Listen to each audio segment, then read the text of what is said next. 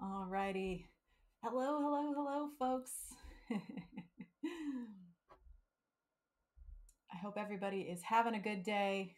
There is no countdown today. We are just hopping on right away. We are live. And we're just going to hang out for a few minutes. Hey, Rascal. Good to see you. We are hopping on live right away today just because I am expecting a raid from Leon after just a few minutes. So we're just going to hang out. Gonna make sure my audio sounds good. I've got Leon's stream going in my other ear here, so I can hopefully be prepared for the tsunami of people that are going to show up here in a bit. So go head over to Leon's stream for the first few minutes. Thank you for the confirmation there, Rascal. All right. Feel free to head over to Leon's stream first, though. Don't want to get things confused. Head over there first, and he's going to raid me. So you're not going to miss anything. Don't worry. We're just going to hang out here and chat for a few minutes. Um, and then, oh, Leon's just gone live. So I'm going to get in there. So, yeah, head over to Leon's stream for a bit and then raid me. And we're going to have a good evening together.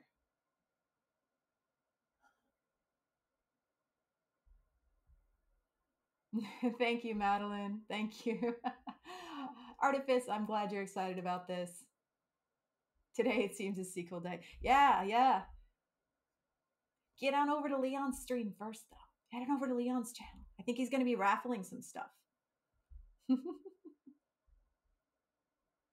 Oh, thank you, Big League. Yeah, we're just going to hang out and have a bit of a conversation for a little bit until Leon decides to raid. So feel free to ask me anything while we're waiting. Oh, thank you, Micro. Thank you for all the follows, folks. Yeah, meet back up over here in a few.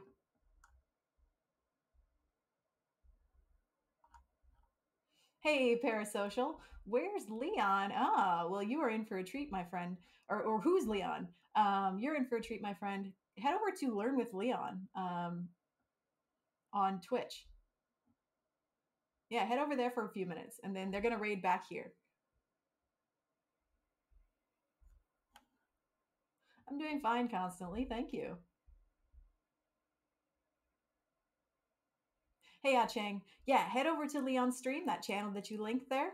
Head over there first, and then he's going to raid me in a few minutes.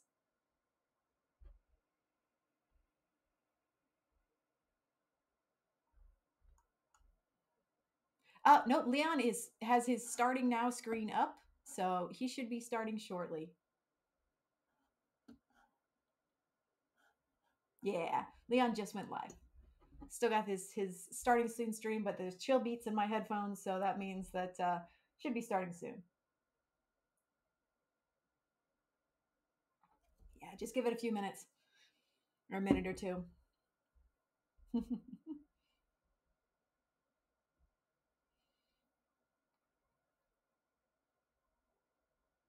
Yeah, Leon always has nice chill beats.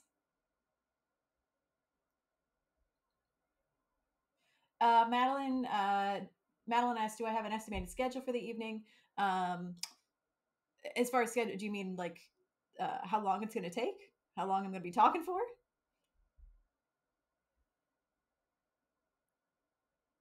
I know you have to wait 30 seconds because I have slow mode on. That's in anticipation.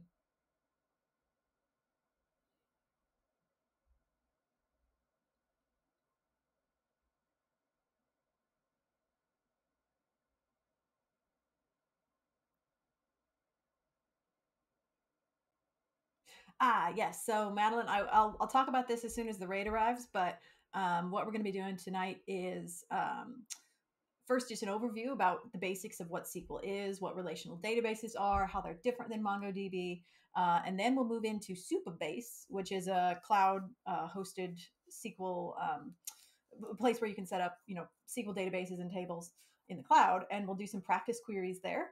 And then if there's time after that, we'll move on to actually building an app with a Supabase backend. So building functions that can then do the same type of queries we did in basic SQL.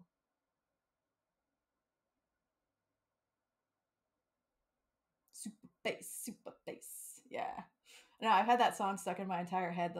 In my head the whole time I've been preparing this lecture for tonight. It's just that super bass song.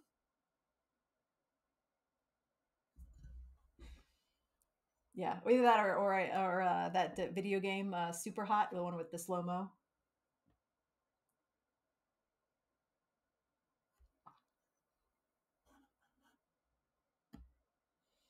Okay, Leon is starting. So if you're just hanging out in my stream just because I'm the one talking, go over to Leon's stream right now, and then you'll be back here in a few minutes. It's all good.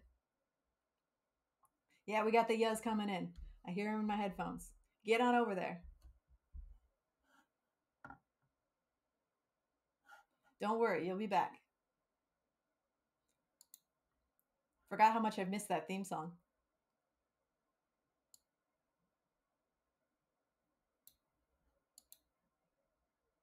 Hey, Fidecha. We're just kind of chilling out here for a few minutes. We're waiting on a raid from Leon after about 10 minutes or so.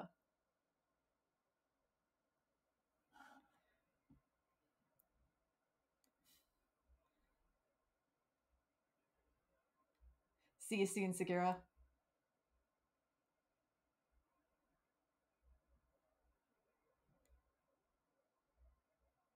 Oh, thank you, New Horizons. Yeah, I did move my stream up by a couple of days. Um, so we'll see how it goes. It'll be fine.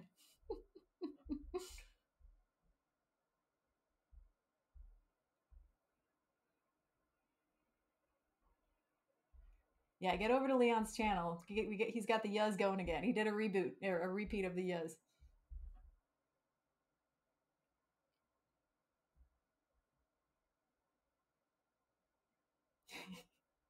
Yeah, indeed, Big Sugs. I'll see you soon.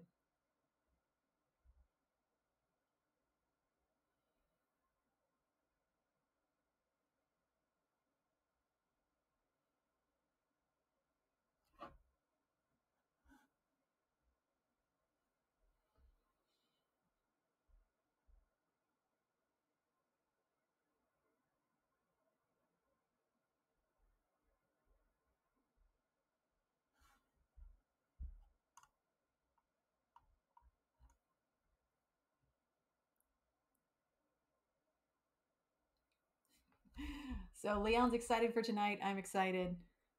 I got just wrapped up listening to his excitement.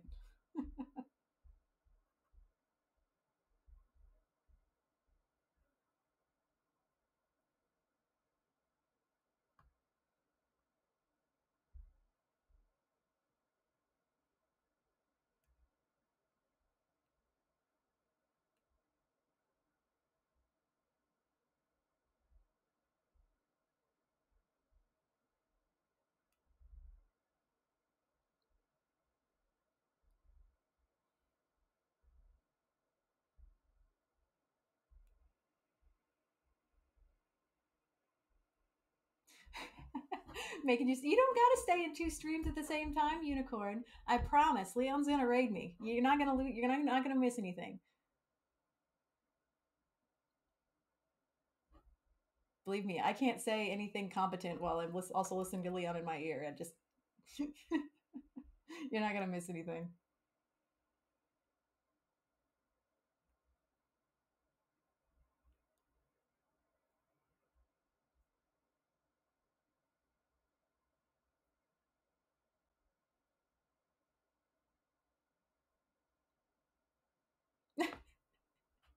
You gotta trust me, Unicorn. Come on.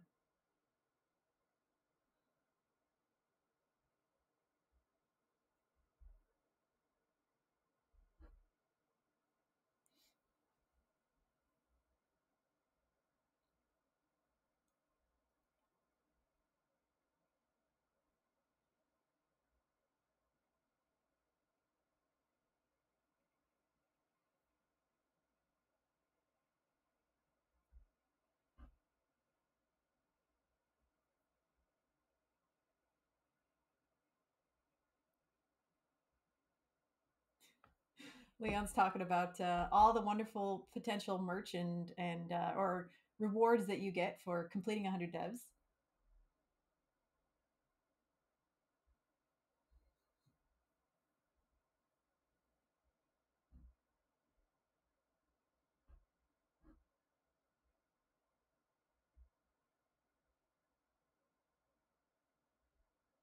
Yes, the stream will be recorded. It'll be on Twitch for 60 days, and I'll move it to YouTube like I do my other streams. Exclamation point YouTube if you want a link to my YouTube channel.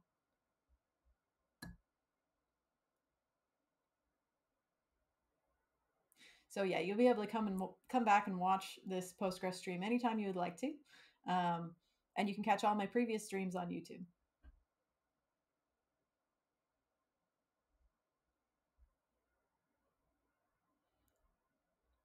I still see 38 people hanging out in here. If you're in 100 Devs, get over to Leon's channel right now. If you're not, then you're welcome to stick around.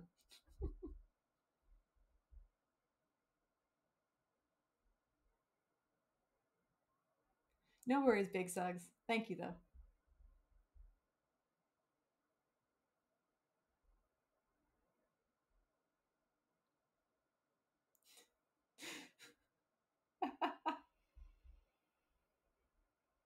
Y'all are silly. Watching dual streams. Ooh, Leon's talking about the job board. Better get over there and listen.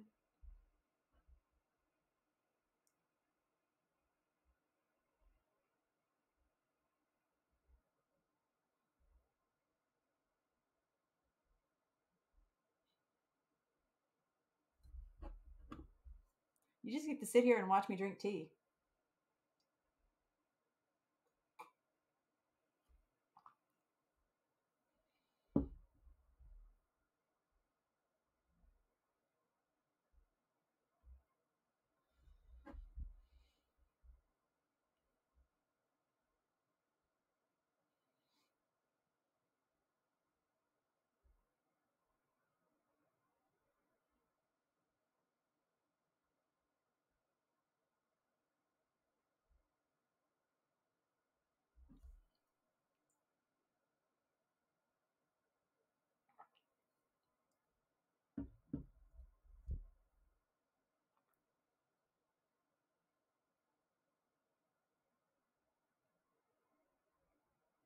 Ooh, job hunt boot camp in January. Go get.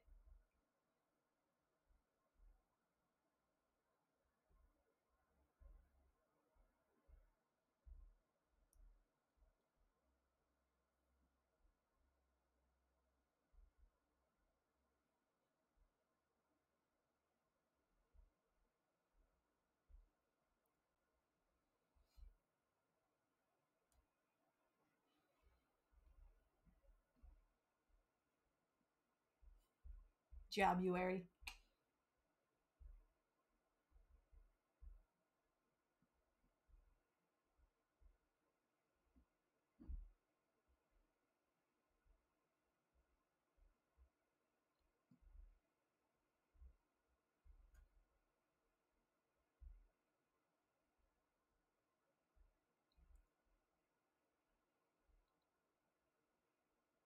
Yeah, y'all should be going to stand up if you're not. Um, it's a party in there.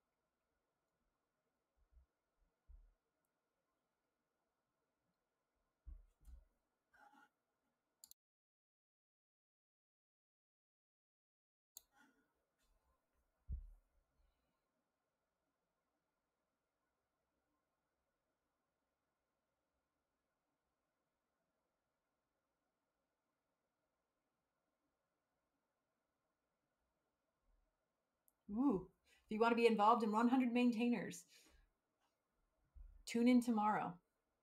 Not on my stream, with Leon.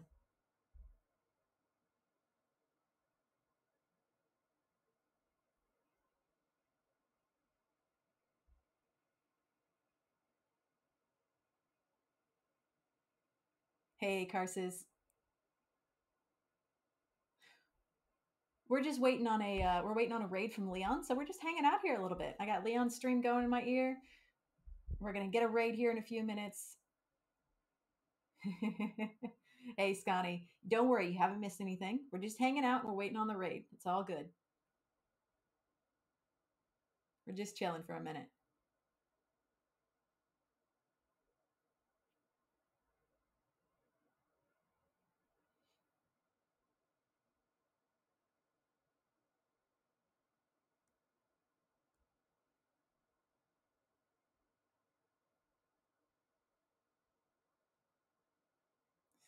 Surveys coming out tomorrow for those in Hunter Devs. Be sure you fill those out.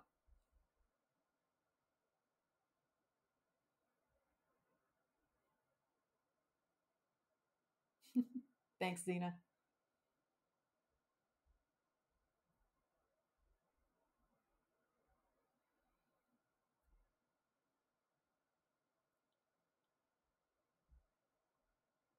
Hey, C Films.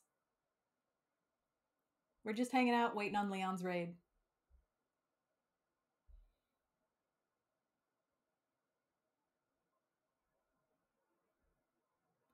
Sponsored stream on Thursday. Microsoft.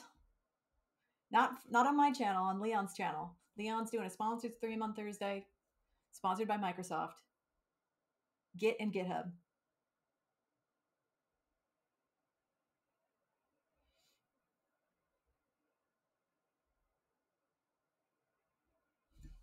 This? It is cozy as heck. I call it my Muppet sweater because it's fuzzy. Muppet sweater, fuzzy, very warm.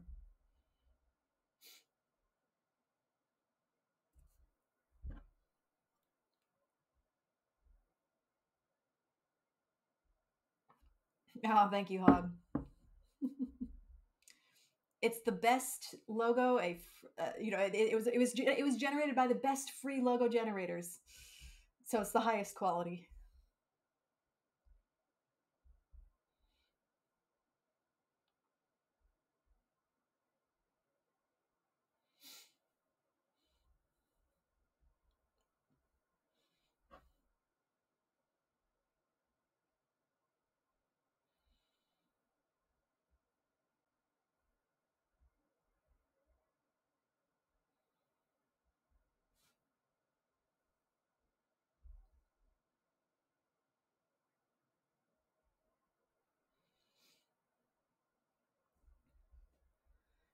All right. On Thursday, be sure to tune in to Leon's sponsored stream, sponsored by Microsoft. He doesn't monetize any of his content, neither do I.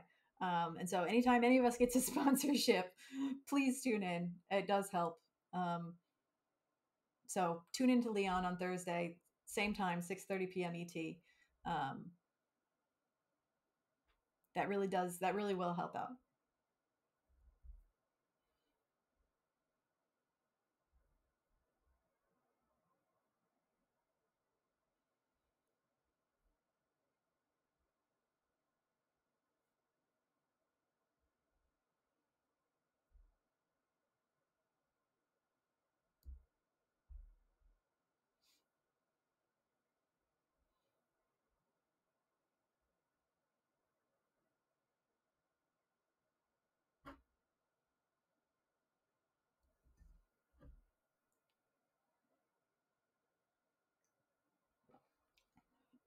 Excuse me.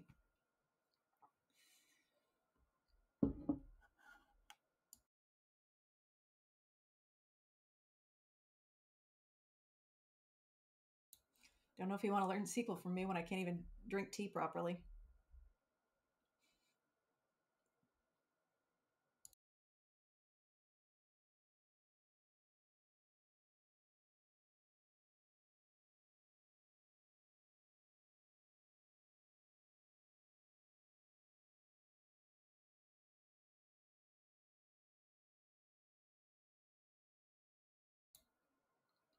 Thank you for the follow, Sawasti.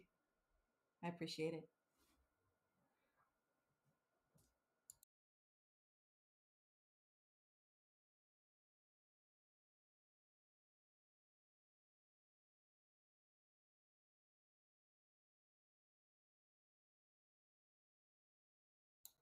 Yeah, Rav Robert, head on over to Leon's channel right now. Go on over there. You're not going to miss anything, I promise.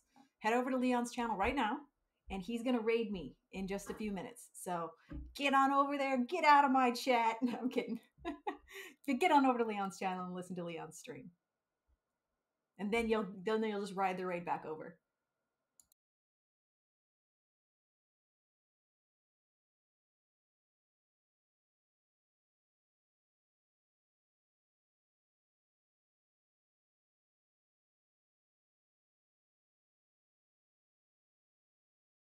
And if you don't know, if you're listening to this and you don't know what the flip I'm talking about when I say Leon, do exclamation point Leon in chat. I'll do it for you. Leon in chat. Check out the Twitch, check out the website, check out the Discord. It's worth your time, I promise, if you are interested in becoming a software engineer or getting a job in tech.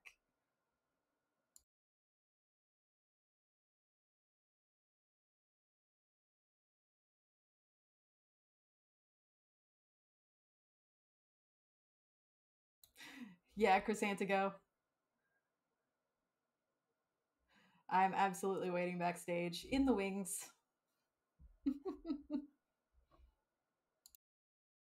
Ooh, Leon's doing a raffle. Get out of here. Go get the raffle. Go do it.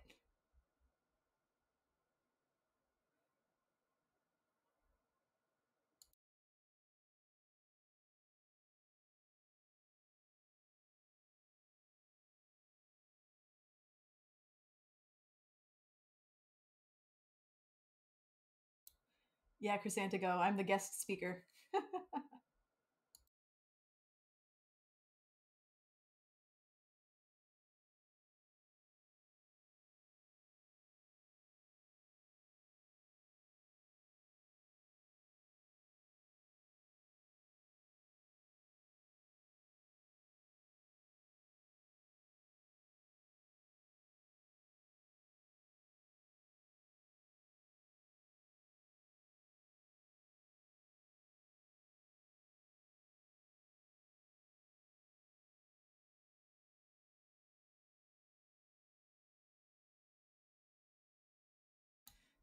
You still got a little bit to get into the raffle on Leon's channel. Learn with Leon, twitch.tv/learn with Leon. Get in there, get you a 100 Devs investor mug.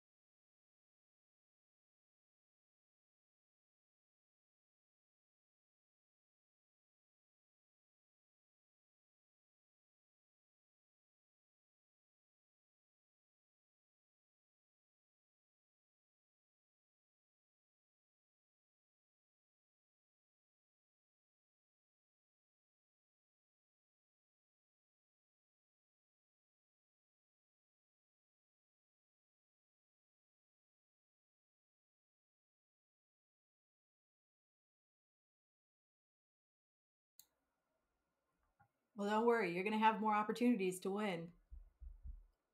Hint, hint.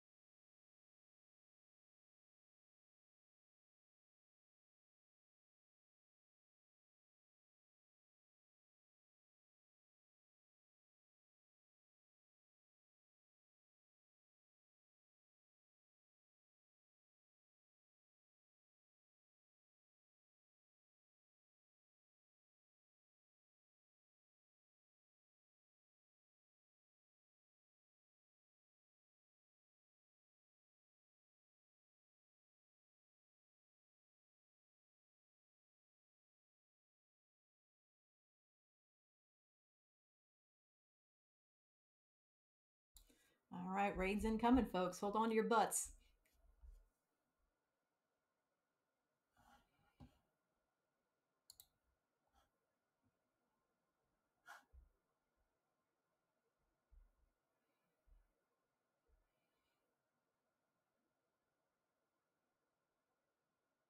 Hey, piece of shoot.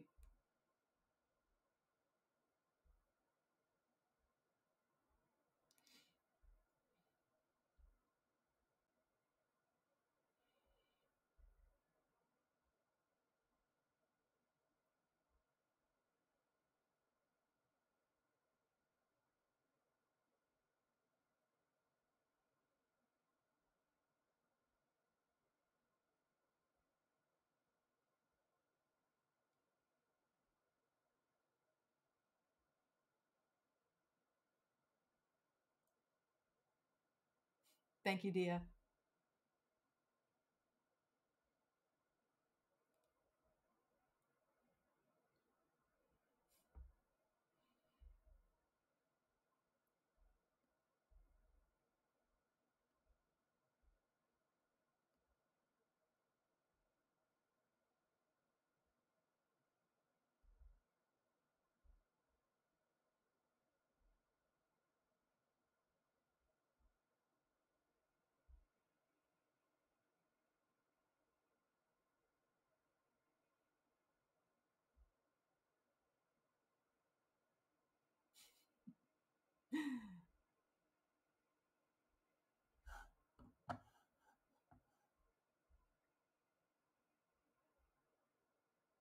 Hey, Kuwabara. Kuwabara, sorry.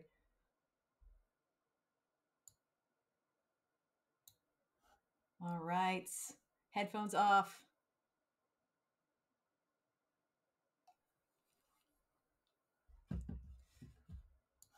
Let's get ready to rumble, folks. They're in the trees. Yeah, once the raid gets here, we're going to do a raffle.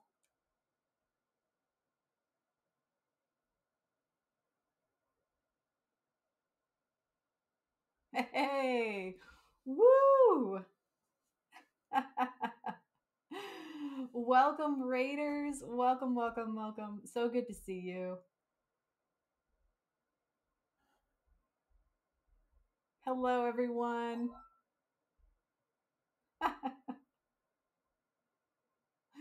Hi, folks. Get on in here.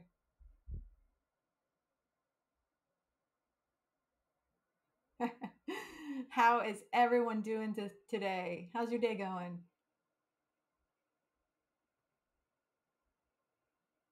Thank you so much for the subs. They're coming in faster than I can. They're coming in faster than I can read them. Oh man! Thank you, Leon. Thank you for the sub. Thank you for the resub, Tame Mister. I hope everybody is doing well. Gonna give folks a minute to get in here. Leon, wow! Thank you for the gifted subs. Thank you so much. Gonna give folks a minute to get in here, and then we will do our first raffle of the evening. Because there's going to be more than one. Don't you worry. If you're wondering what SQL stands for, don't worry about that either. We're gonna be starting from basics here, folks. I saw a couple people asking about, in Leon's chat, asking, "Oh, should I go back and watch Mayan's first SQL stream first? Their other intro to SQL stream?" Nope, don't got to do that. We're starting from fundamentals here. But if you've seen the previous stream, don't worry. We will have new content this evening as well. We're going to be working with Supabase. We are going to be doing more query practice. We're going to learn how to, if there's time, we're going to also learn how to set up a full stack app using a SQL database as the backend. So thanks so much, folks. Looks like everybody's in here. So let's go ahead and do our first raffle without much more ado. So let me get that set up for you in one moment. There's also captions available, just like there is on Leon's channel. So you can turn those on by hovering over to the right side of the screen and turning on captions there. All right. Now, nobody used the keyword yet, but I think we'll start out probably by raffling off one of the mugs. I believe I have two mugs and a tote at my disposal this evening to raffle off. So we'll start out with one of the mugs, and I will start the giveaway. Not yet. Don't do that, guys. Wait up. I haven't opened the giveaway yet, folks. Then you got to wait for 30 seconds before you can enter. Hang on. So when I start the giveaway, I will tell you when it started. Then you can type exclamation point raffle in chat. Not yet. Um, and then you'll have plenty of time to enter the giveaway. We'll keep that open for a couple minutes while I give some introduction, and then we will pick a winner. Okay. So I am starting the raffle, opening the raffle now. All right, giveaway has been opened. Yep, type raffle in chat. You'll get your entry. I can see the entries coming in. Holy cannoli. That's a lot of entries. All right, so while y'all are doing that, like I said, we'll leave it open for about 4 more minutes. While y'all are doing that, tonight we are going to learn about SQL or SQL, depending on how you want to say it. So I'm going to teach you all about what it is, what it's for, how relational databases are different than MongoDB, and then we're going to apply it, like I said. And I think Leon gave you some background already, but if you're just joining us now, I am a SQL developer in my day job. I am a back-end SQL developer. I work with back-end data only. So exploring SQL in the web dev space is a little bit new to me. However, I think you'll find that there's tools out there that make it very easy. And the principles of SQL are pretty universal. So it's a great language. It's applied everywhere. You'll find it everywhere. You'll find it on job interviews. And yeah, it's a great language to know, like Leon said. So once chat slows down here a little bit, entries are still coming in. So once chat slows down here a little bit, I do want to ask you the question.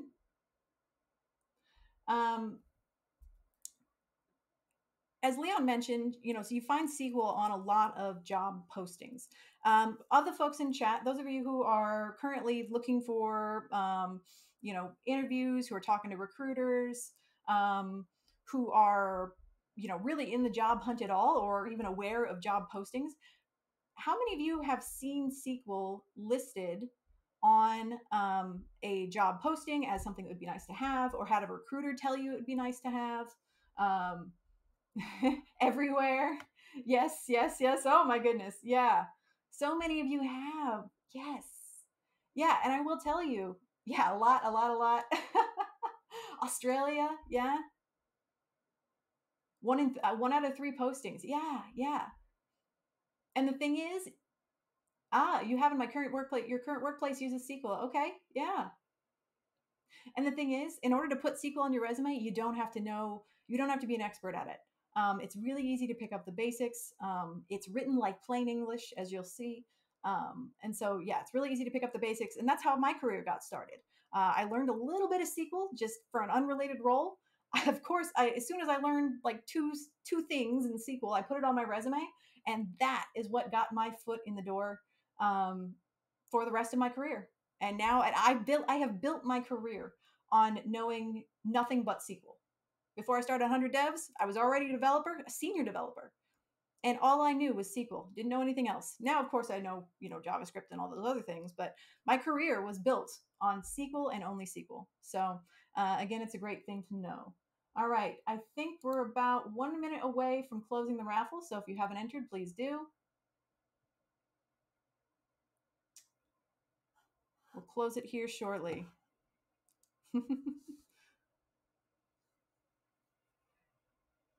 Your current job uses SQL. Somebody asked, is SQL easier than JavaScript? Well, everything is relative, but I think you'll find, as I mentioned before, that SQL is structured a lot like plain English. You'll when you start reading and writing it, you'll notice it looks a lot like sentences, and there's a reason for that. There's a reason for that, and it has to do with how old the language is. But we'll talk about that a little bit later on. If we don't know the back end stuff, learning SQL now would be too difficult. I wouldn't say so. I when I started learning SQL, I didn't know anything about what a database was.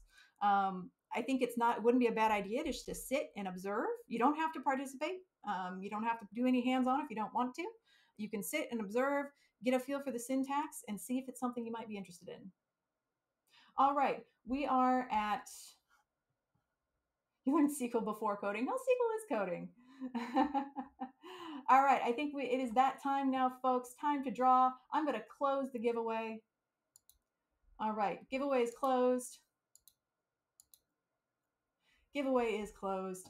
And we're going to go ahead and draw a winner. And I will share that winner on screen once we have it. Actually, I think I can announce it in chat. So I'm going to go ahead and draw somebody. What if Leon wins the raffle? Then we'll do a redraw. It's fine. All right, so the winner is Jardo Jag. And I'm announcing, spamming that in chat. Jardo Jag, congratulations. You have won the raffle, my friend. If you didn't win, no worries. If you didn't win, no worries. We are going to have 2 more draws this evening, probably around either just before or after breaks at some point, depending on just the flow of things this evening. So congratulations, Jardo Jag. And you articulated his stream emojis.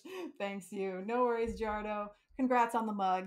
And we have one more mug and a tote bag to raffle off a little bit later in the evening. All right.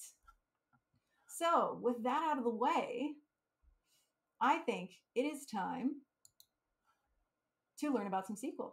And I think my follower like badge thing is broken. I think y'all broke it. So many follows. Thank you again. But I think it's broken. Yep. My RAM is on fire. So thank you all. All right. Let's get into it, shall we? How about we go to the slides? All right. Let me get this going here.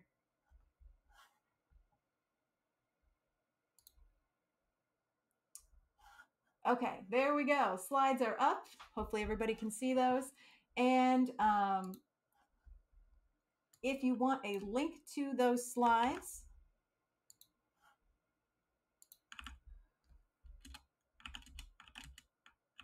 that should work. I've just spammed it in chat. Some folks are asking for the link there in chat. Should be able to find them there. Yeah, Postgres versus SQL. Don't worry, we're going to talk about what Postgres is, what SQL is, what it's for. So I might have to disable my follower overlay. We'll see if it gets in the way. All right, here we go. So intro to Postgres.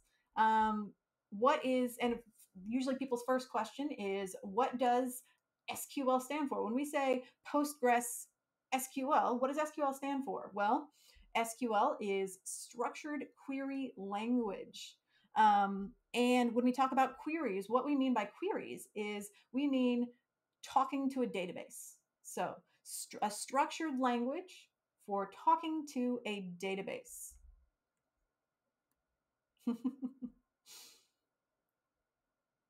Yes. We got to hydrate there. Thank you for that.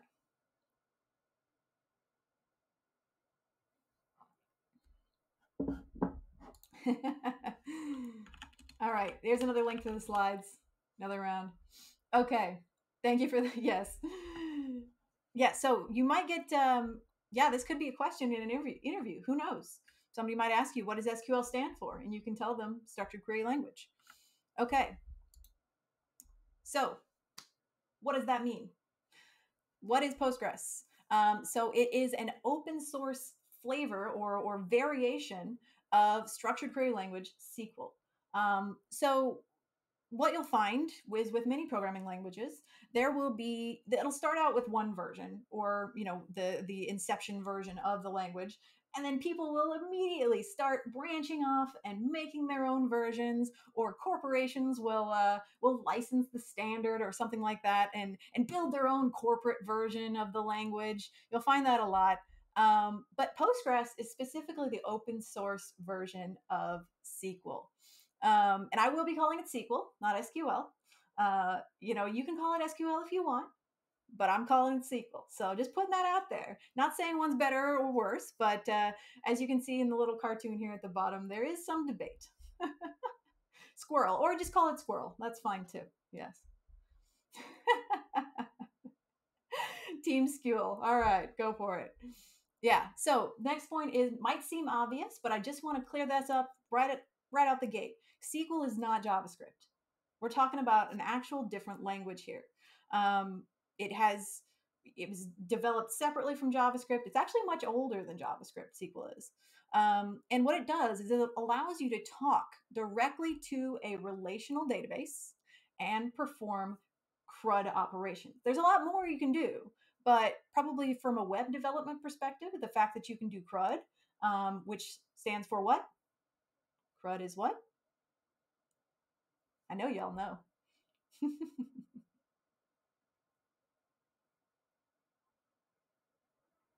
Create, read, update, delete. Yeah. Yes, absolutely. Create, read, update, delete. Indeed. Yeah. So with SQL, you can do those things that you're used to doing with Mongoose or your favorite way of interacting with MongoDB. All of those things you can do with SQL against a relational database. Now you might be like, uh-oh, what the heck is a relational database? Don't worry, we're going to talk about it. And Postgres specifically has been in constant development since 1986. So it's an oldie. Now wait till I tell you that how old the actual base SQL language standard is. It's older than that. So we're talking about a veteran of the programming language ecosystem right here. It has family. It does, yeah. See, so when anything is that old, like when you get an old language like SQL is, you're gonna get branches, you're gonna get variants, you're gonna get everybody thinking that they can build a better version of it, right? And so, like I say, Postgres is just one of the versions of SQL, but it is open source and it's free. So in the philosophy of 100 devs, we like things that are free. Everything should be free to use and build our projects with. So Postgres is your friend. Well, I'm older than SQL. Well, hang on. This is just Postgres. Postgres is 1986. So, you might find that you're not older than the original version. But yes, this class, and for those of you asking, this class will be recorded. It will be available on Twitch for 60 days. And then it will move to YouTube along with all of my other streams. So if you're curious about, for example, my earlier SQL class, the one I did a few months ago, you can find that on my YouTube channel, which you can find at !YouTube in chat. That will give you a direct link to my YouTube channel. Feel free to check out all of my videos there. There are no ads on YouTube, so if ads drive you up the wall like they do me, you can watch my streams there for free. Or, well, for free of ads, I should say. For free in general, but also free of ads. Yeah, SQL predates the internet as we know it. It absolutely does. It is a legacy language that is still heavily used. Folks are asking for links for the slides again. No worries. I got your back, friend. Yes, I actually pay for premium YouTube as well. But I still don't put ads on my channel because I know folks shouldn't, you shouldn't have to pay for premium YouTube to not be barraged with ads. All right. There was a time before. All right. So why SQL? Why should we care? Why do we care about SQL? Well, it is the OG database language. It was first developed in the 1970s, and it is still widely used. Like I mentioned, I'm sure y'all believe me. Y'all have seen it on the job postings. Y'all have seen it from recruiters. Y'all have seen it as it would be great if you knew some SQL. And it's what I built my whole career on today. It's what I do. It's the only thing that I work with at work every single day. It is still very widely used. It is designed for accessing, modifying, and extracting information from relational databases. 1974. Yeah, I didn't remember the exact date, but yes, 1974. And as folks are mentioning in chat, yeah, the original name of the language was not just SQL, it was Structured English Query Language. Yep. Yeah. And what it can help you do. So using SQL, why do we care to use SQL? Well, a great thing about it, as I said before, is that it allows you to talk directly to a database, right? So you can go in to a database, get exactly what you need, tell it exactly what you want with no GUI. You are writing code that talks directly to that database and returns results directly to you. So there's no abstraction layer. There's no you know functions that you got to figure out if they do exactly what you want. No, you are telling the database exactly what you want and then getting back exactly what you need.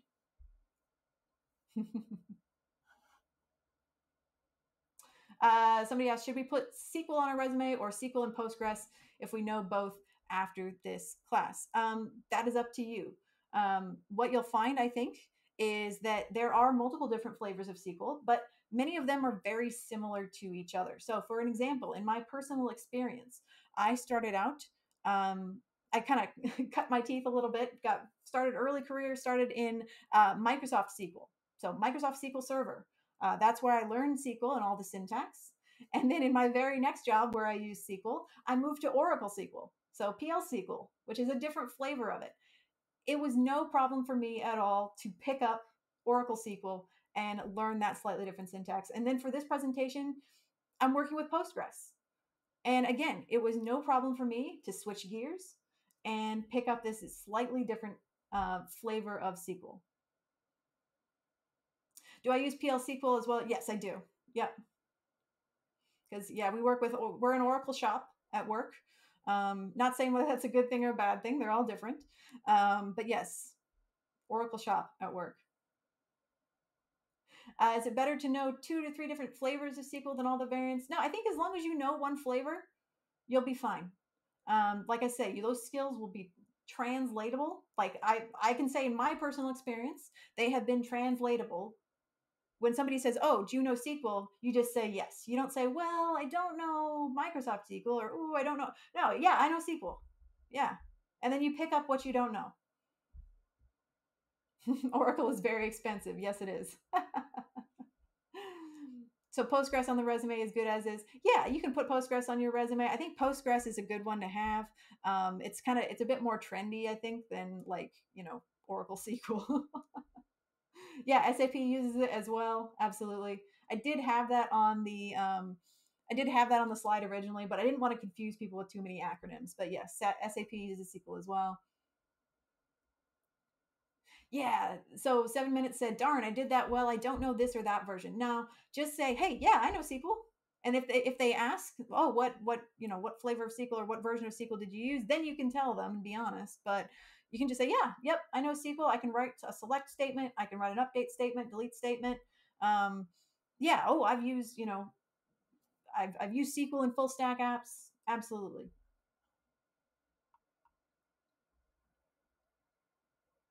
Yeah, I tell people I know Postgres because it's open source and I don't have to pay for a license. Absolutely, that's the best part about it.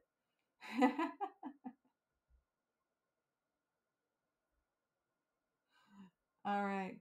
Once sat next to a C sharp developer on the bus, been putting it on my resume ever since. All right. Yeah. So what you'll find is that there is nothing wrong with knowing how to use MongoDB and NoSQL type databases. However, in many traditional larger corporate environments, you'll often find that SQL and relational databases is the data storage method of choice. They are just that's what's been around for much longer than NoSQL databases. They've just been around longer, and so legacy corporations will often have a relational database with SQL as the interface as their primary data storage method. So that's why it's very good to know. All right. So how does SQL work? Is it only used for database management? That's what it was created for, is for working with databases, managing database data. So SQL is a declarative language. So unlike JavaScript, where you're actually writing out functions and building those things up from scratch of what you want to do, SQL has kind of a set of keywords that you then put those keywords together to tell the database what you want from it, but not necessarily how to do it. So you just say, "Hey, fetch me these fields from these tables with these criteria. Bring that back. Um, and the upside of that is that SQL is very easy to write, as we will see here in just a minute. We're going to do some examples. Um, it's easy to read, easy to write because it looks like plain English. It was designed to read like plain English. If you think about it, back in the 1970s, when SQL was conceived, that was almost, what was that? That was like 50 years ago, almost exactly. So 48 years ago, SQL was invented. Computers were the size of a garage back then or bigger. And they used like, punch cards and that sort of thing. And so SQL had to be accessible to people who had never seen a computer before in their life. People who didn't know, a computer from a toaster oven, right?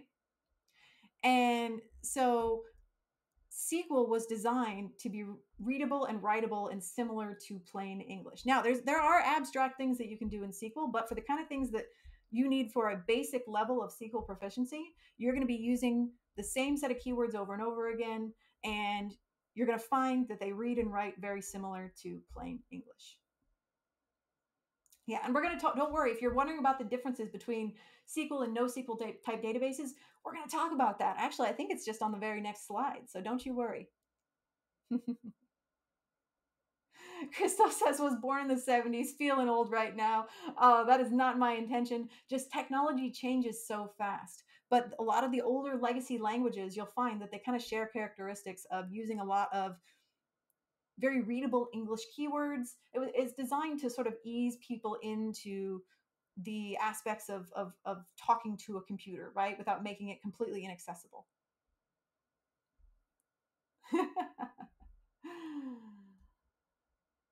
I think somebody asked, can I just learn SQL on the job?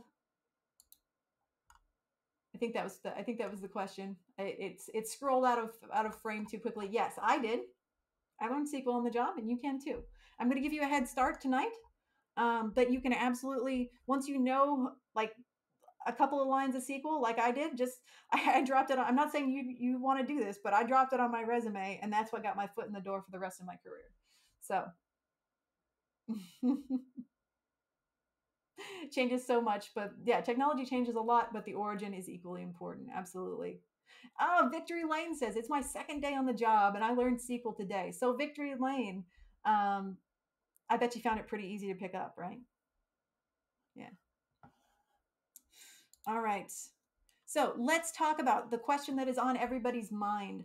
What is the difference between NoSQL databases, which y'all are familiar with, and relational databases, which are kind of the original version of database tables and what we use to write SQL against.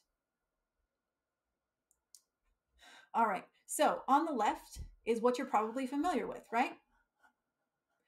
This is some data in a MongoDB collection. And in MongoDB, we store, what do we store? Okay, so quiz time here.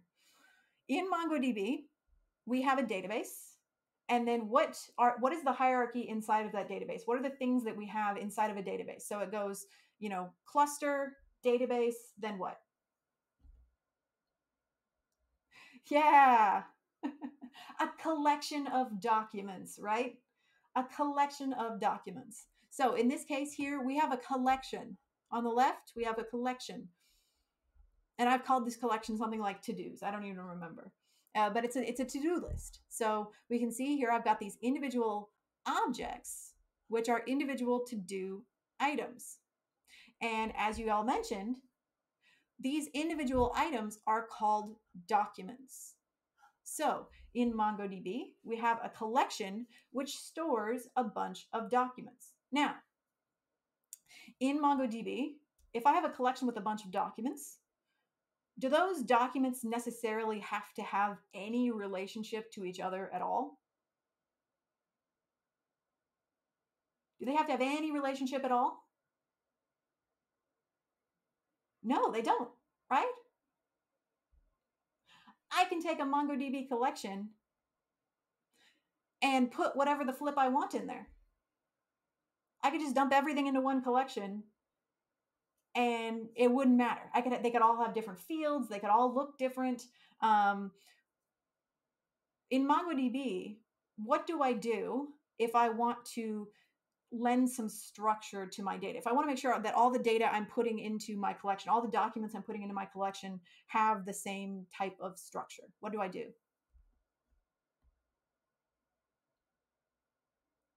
Yeah, I would have to use on my server side, I would have to, in my server somewhere, I would have to build out a schema using something like Mongoose. So I would have to use kind of like this extra tool. I'd have to, okay, say, all right, Mongoose, I'm going to build out a schema. Um, and I'm going to do things like set whether a field has a default value or set a data type for that field, force it to be a string or a number or something like that. Because MongoDB doesn't care. Um, it doesn't care if any of these documents look the same, what any of their data types are. It's just going to accept them as they are. It's all inclusive. Now, obviously, there's some challenges with that, right? There's some challenges with that.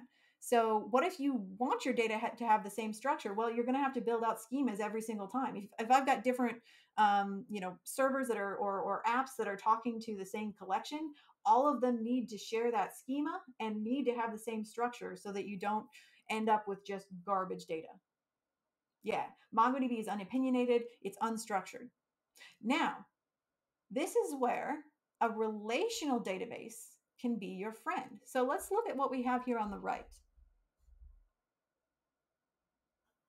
Let's look at what we have here on the right. This is a table in a relational database.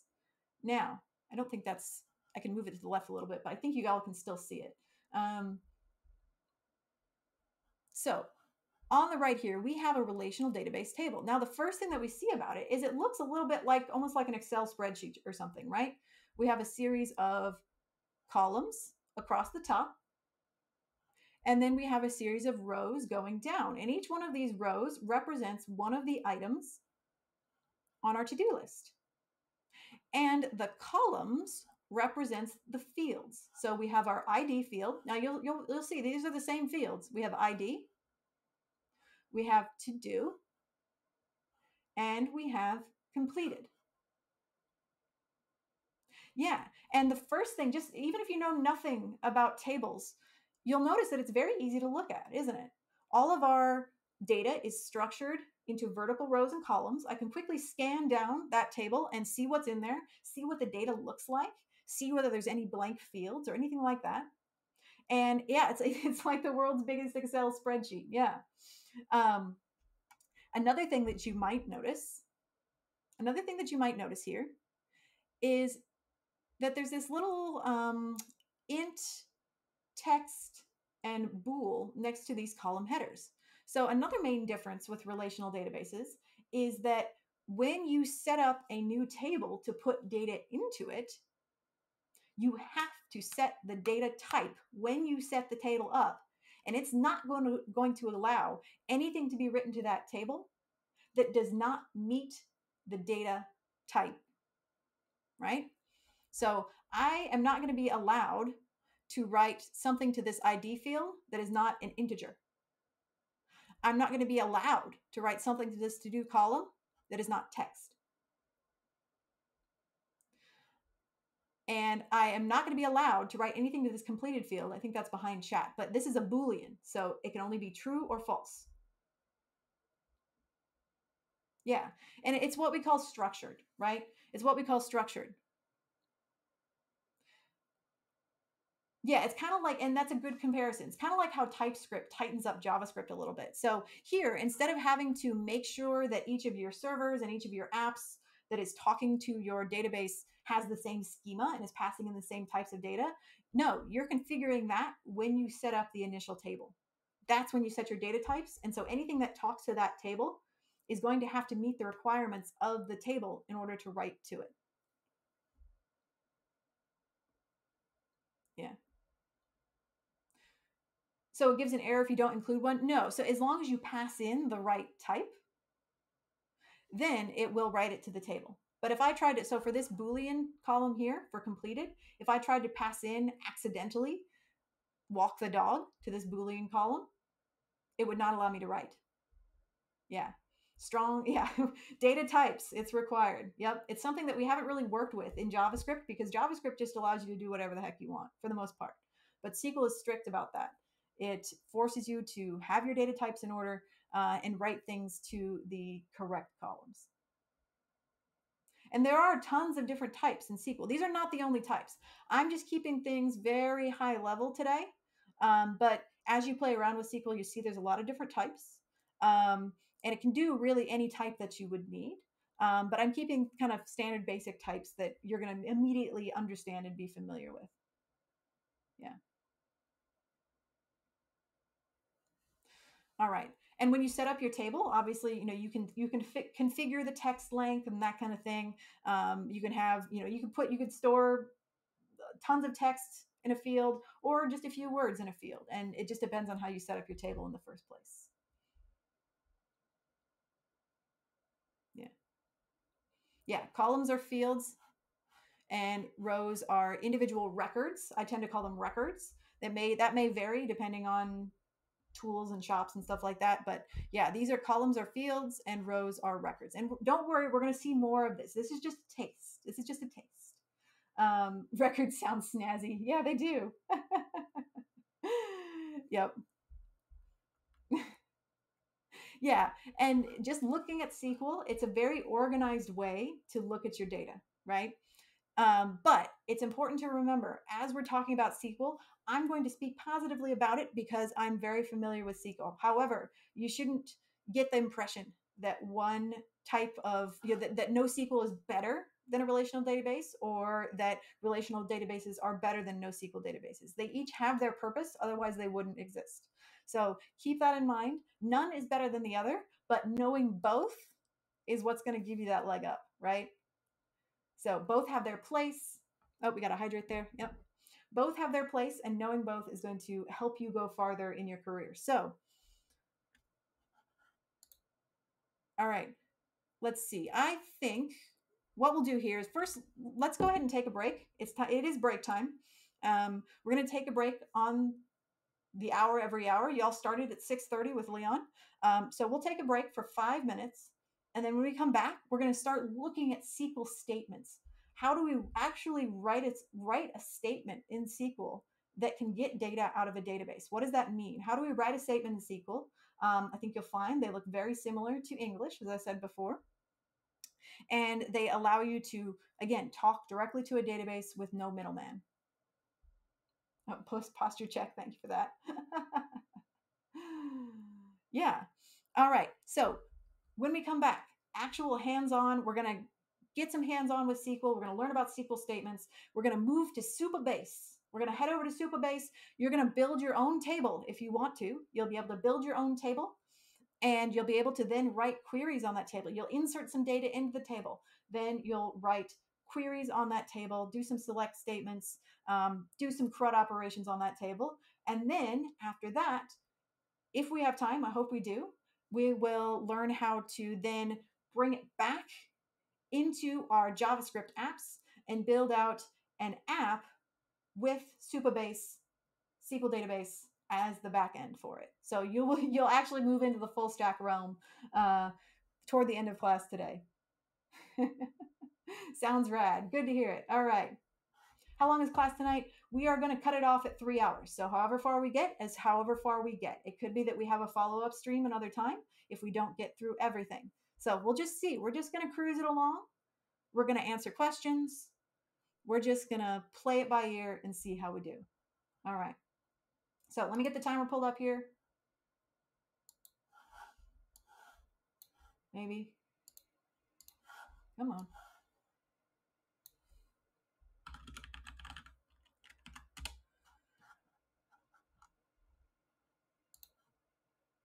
All righty.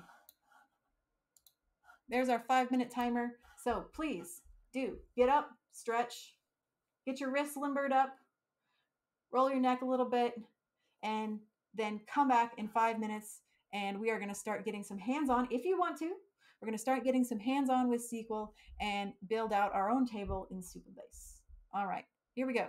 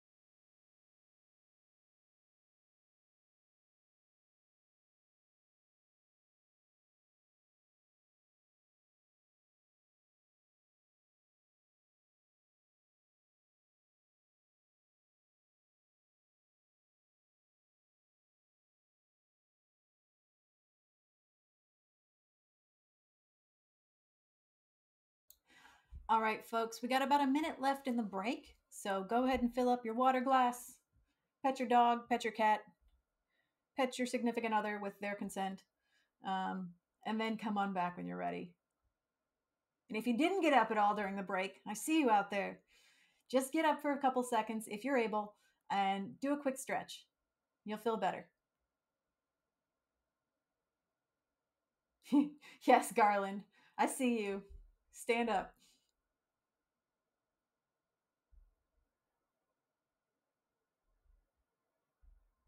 Snake from State Farm. That is a fantastic username. I freaking love it.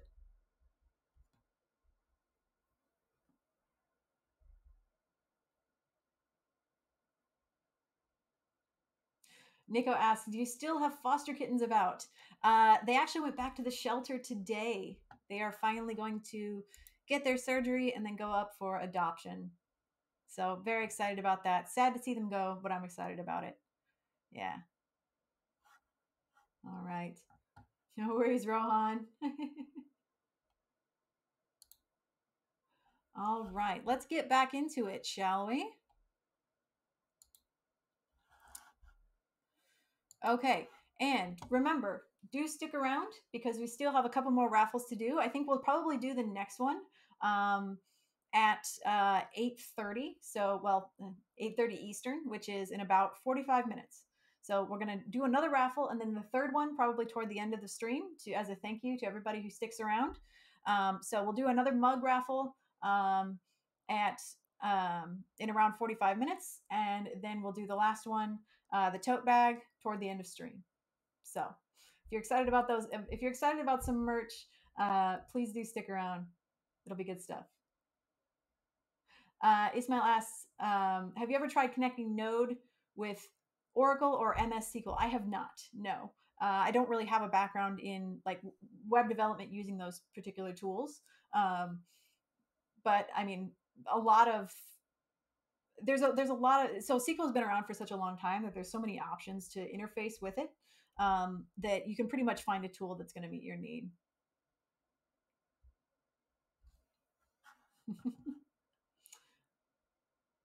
And somebody asked, I saw this chat come in right when the break started.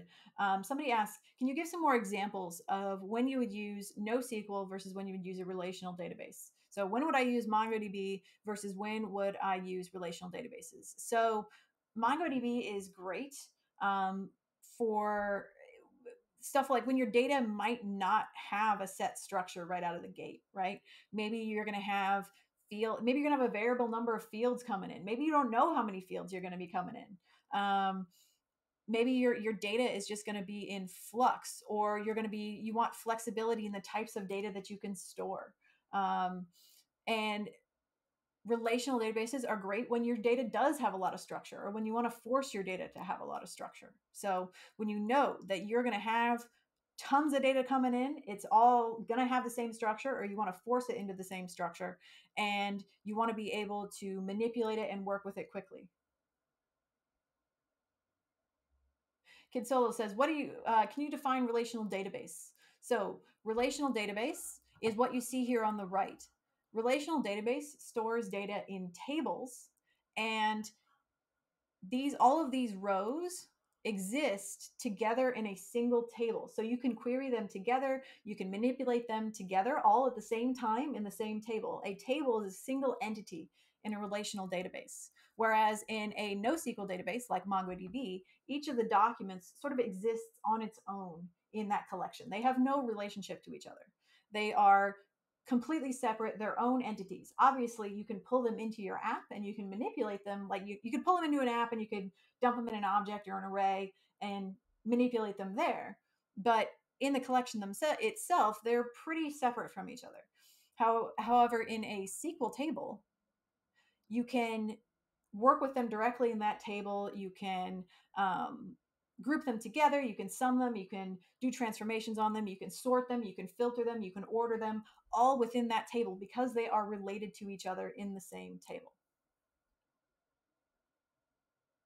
Yeah, and I can see there's some back and forth in the chat already about, well, this is better in SQL databases. This is better in NoSQL databases. You know, you can debate for days and days about which one is better. In general, I think what you'll find is that your employer is going to use a certain database type, whether that's SQL database, NoSQL database, and you'll just need to get on the bandwagon and use what they're using. Because especially as technology continues to evolve, you'll find that there's tools that can do pretty much whatever you want to do in either environment, right? There's all sorts of flexibility out there. But your employer is going to use a particular stack, and you're going to have to jump on that stack and you're going to have to jump on that train and ride it, right? You may use both. Yeah. Yeah. And you can make multiple tables. You can make multiple tables. You can link them together. Relational databases just look at data in a slightly different way. So think about in MongoDB, how you can have a database with 10 or 20 collections in it, right? You can have as many collections as you want. And then inside of those collections, you can have as many documents as you want. Same with relational databases. You can have a database. It can have as many tables as you want. And inside of those tables, you can have as many records or rows as you would like. Trizis says, Mine Wolf, do you feel the education sector is uncomfortable moving away from this type of legacy tool? I mean, this is what my employer uses. They use SQL, but I think you'll find a lot of large businesses do. Um,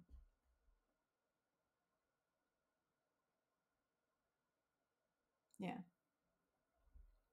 So documents can be related, yes. So in a NoSQL database, documents can be related to each other, but by default, they don't have to be, right? They exist as separate objects, but you can relate them, but that's not the default. Whereas in a SQL table, by default, each of these rows exists in the same table and can be considered as a group in the same table. Yeah, and I wouldn't call SQL a legacy tool either. I agree. It's still very much in use and still extremely popular. So don't get got. Don't be out there thinking, oh, it's a dead tool or oh, it's a dead language, because it is not. Believe me. Y'all said, I asked you all at the beginning, do you see SQL listed on job descriptions? And y'all are like, yeah, absolutely. So that means it's still in play.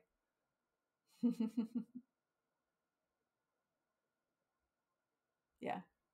All right. Let's move on here. We'll get some practice, I promise. All right. So, what does SQL look like? When we write SQL, what are we talking about? What does a SQL statement look like? So, structure of a SQL statement. Pretty much every single basic SQL query, or when you're talking to the database, we call those queries, right? Structured query language. Every single time you're talking to the database, you're usually going to have a statement that's going to answer 4 questions. And those 4 questions are, what CRUD operation do you want to perform? So, do you want to create, read, update, or delete? What table are you touching here? It's not necessarily what table it comes from, but what table are you working with? What columns do you want to affect?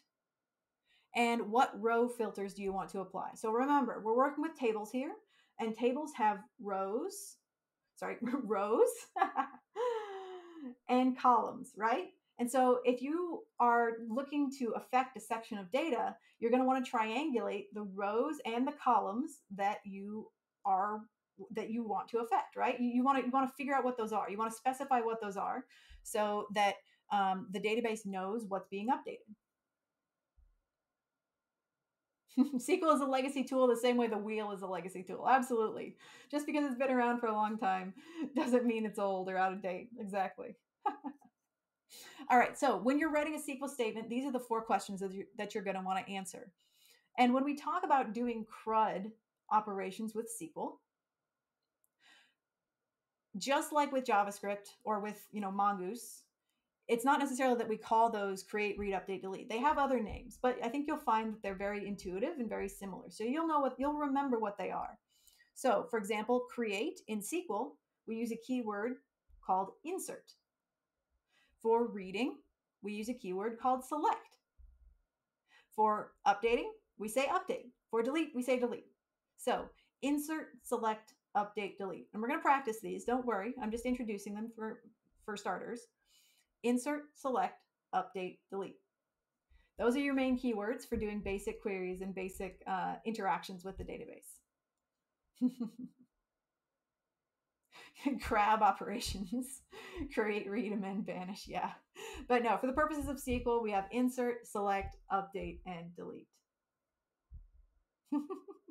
You're fine, Trizzes. It's all good. All right. So here's an example down here at the bottom of the screen. This is an example of a basic SQL statement. Let's see if we can figure out what it's doing. So we're saying select star from to-dos where completed equals false. So let's take a look at this. The first thing we have here, well, this is specifying what CRUD operation we're performing. So what is select doing? In the CRUD acronym, what is select doing?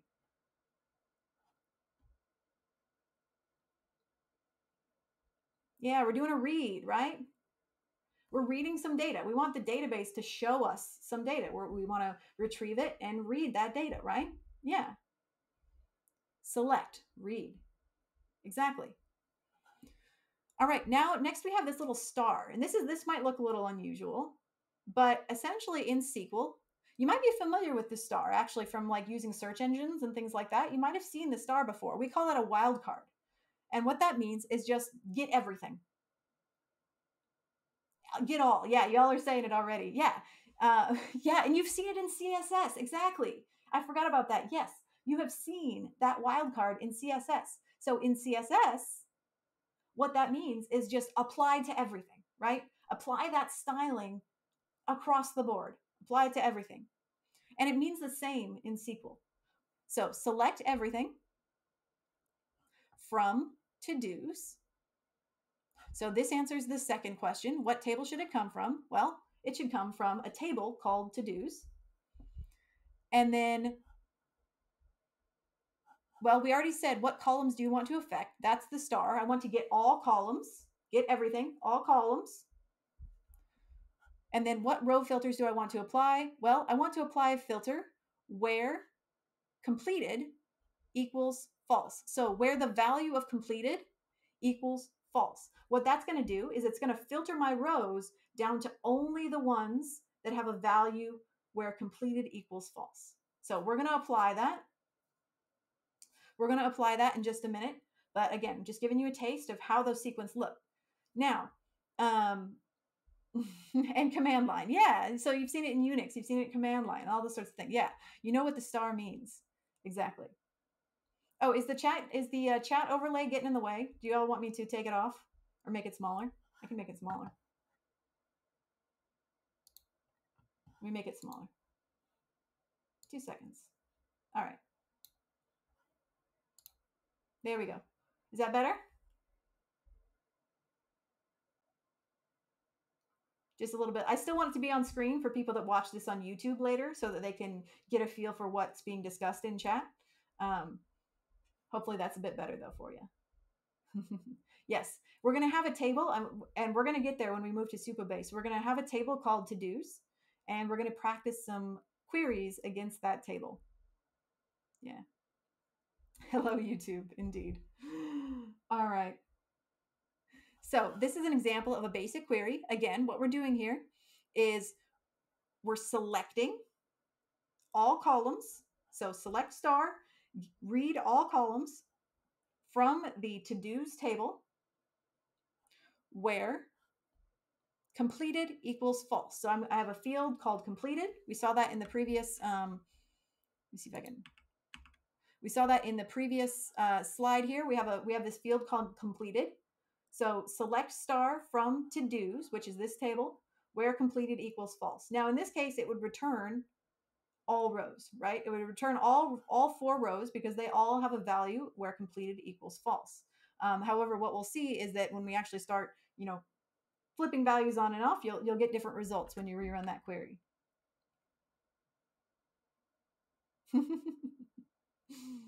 Yeah.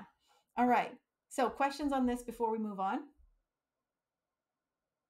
So do the commands, oh, that's a great question, Tame Mister. So do the commands have to be on separate lines like that? No.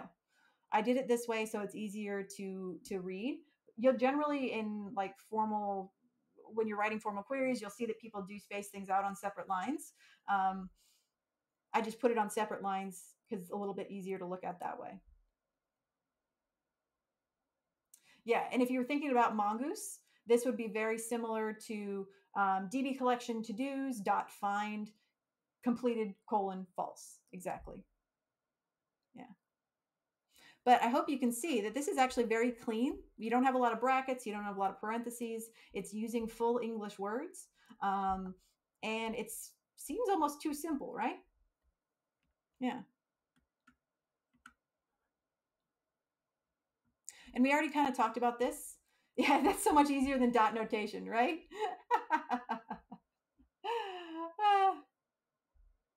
Devdi says, so what column gets selected have to be specified after the CRUD keyword? Yeah, so it's a special case for that wildcard selector. That just means get me all the columns. Just get me all the columns. Yeah. Well, we'll practice selecting individual columns once we get a little farther along. Do they need to be capitalized? So most of the time, SQL used to be like talking about like typing the keywords and stuff like that. It used to be, all caps, and some people still write it that way. But you don't have to write it all caps anymore. You can write it all lowercase. Most people either do all caps or all lowercase. As far as writing their keywords, most people don't do like capitalize the first letter and then write the rest. Although I suppose you could. SQL is a yelling language. Yes, it is. It was written back in the 70s when everything was all caps all the time. And so, yeah, there was no lowercase allowed. But now we're in the modern day. You can write lowercase if you want. Loud noises. Yeah, absolutely.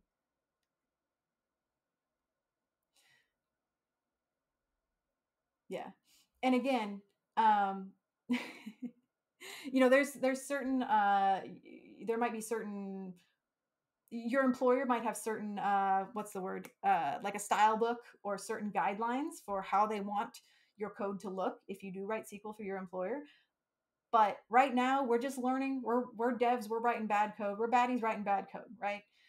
Don't get too wrapped up in it. We're just going to learn about the structure. We're going to figure out how these things work together, and then once you get that job, you can follow whatever style guidelines your employer sets. Exactly. All right, so we kind of talked about this already. So SQL allows you to modify data in tables directly rather than just writing queries to read data. So we talked about how you can do CRUD operations. Insert adds a new row or rows to the table, and you'll specify the values for each field. Update updates an existing row or rows based on where criteria, and delete deletes an existing row or rows based on where criteria.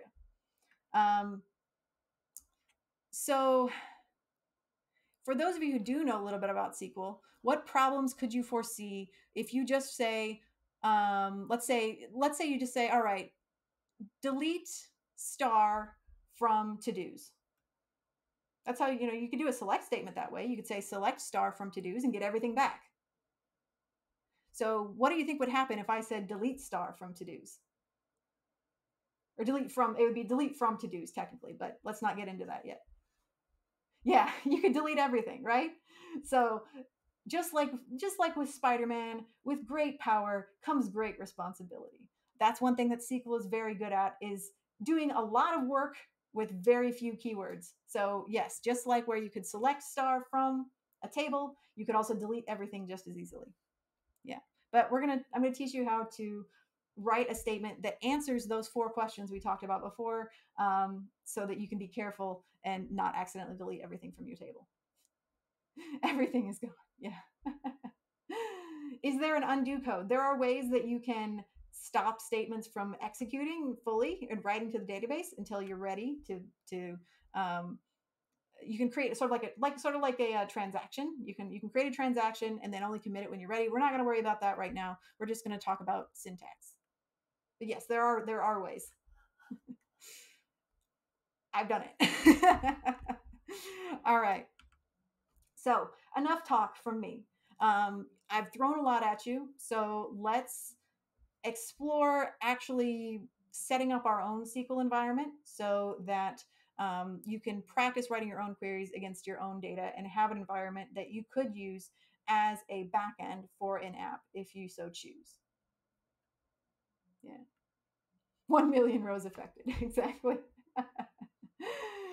Y'all are funny. Okay, so there are lots of different choices for storing SQL data in the cloud or it's sort of like we do for MongoDB. There's so many cloud-based solutions out there about where you can put your data.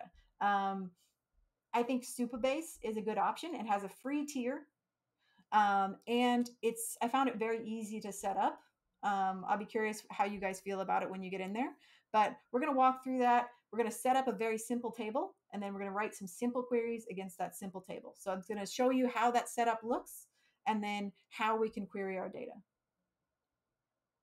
We got that Supabase. Indeed, we do. So when you're ready, and also too, you don't have to code along if you don't want to. If you just want to sit and watch what's going on and get a feel for it first, and then come back and watch this later and build it later, absolutely welcome to do that. It'll be on Twitch. You can rewind and try this later if you prefer. So if you want to, you can head on over to supabase.com, and I'm going to do that as well.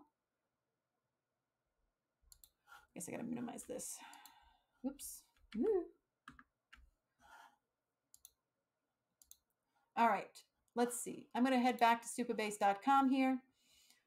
So when you go to supabase.com, you'll kind of see this home screen here. It's probably pretty small, right? There, make that bigger for you. Yeah, and if you're familiar with SQL already and you have your preferred storage solution that you want to use instead, go for it. This is just an option that I found that has a free tier. It's easy to set up. Um, so what you'll want to do is you'll want to go ahead and go to start your project. And once I click it, it takes me straight to a project that I've already set up. However, what you'll probably ask to do is to sign in, and you'll need to sign in with GitHub.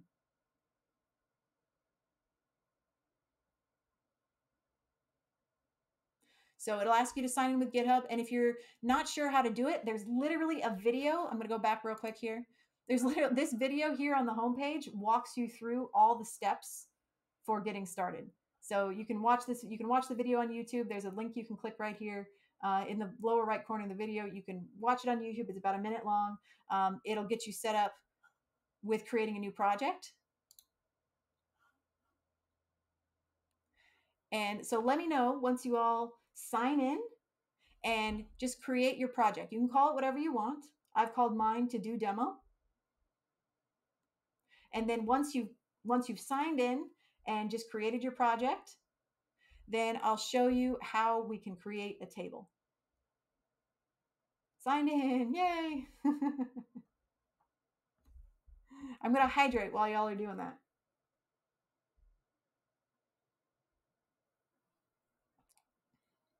Yeah, like I said, the basic setup video is literally on their homepage, which I thought was a great touch. Yay, it was easy. Yeah, it's so easy, right? It's ridiculous. Yeah. All right, I'm seeing folks saying they're ready. Several folks are saying they're ready. All right, so I've created my project. I'm going to go ahead and go into my project. And mine is showing me some database statistics just because I've already been messing with this. Yours probably won't show anything here. This is super cool. Good. I'm glad, Silver Queen. Yeah, I think you'll find it's maybe a little bit easier than you think it might be. I think personally, okay, I think it's easier than MongoDB to set up, but it's taken a minute. Yeah, give it a minute. I think when you first initialize a new project, it's going to take a minute to spin it up for you. It'll tell you when it's ready. Yeah, and it even has dark mode, right? MongoDB doesn't have dark mode, but Supabase does. No, you don't have to. And yeah, so you don't have to install anything. We're doing this in the cloud, baby. You're not installing nothing. Believe me, I tried to install Postgres like on my local machine, and I was like, no, I ain't doing this on stream. It's way too hard. Supabase is easy. Yeah, we're not installing nothing. We're doing free cloud-based mama jama right here. Yeah. Yeah, anything's easier when you have dark mode, exactly. All right, so I'm seeing that folks are kind of getting in. Ready. Okay, good stuff. Okay. I don't think you're going to crash Supabase, but hey, I've been wrong before.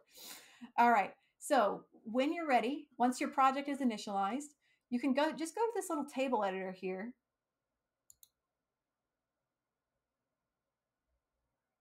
There was an error loading the usage details of your project. That's fine. Nothing is wrong. That's just you don't have a project yet. You don't have anything. So that means your project you're ready to start adding things to your project. So click on the table editor.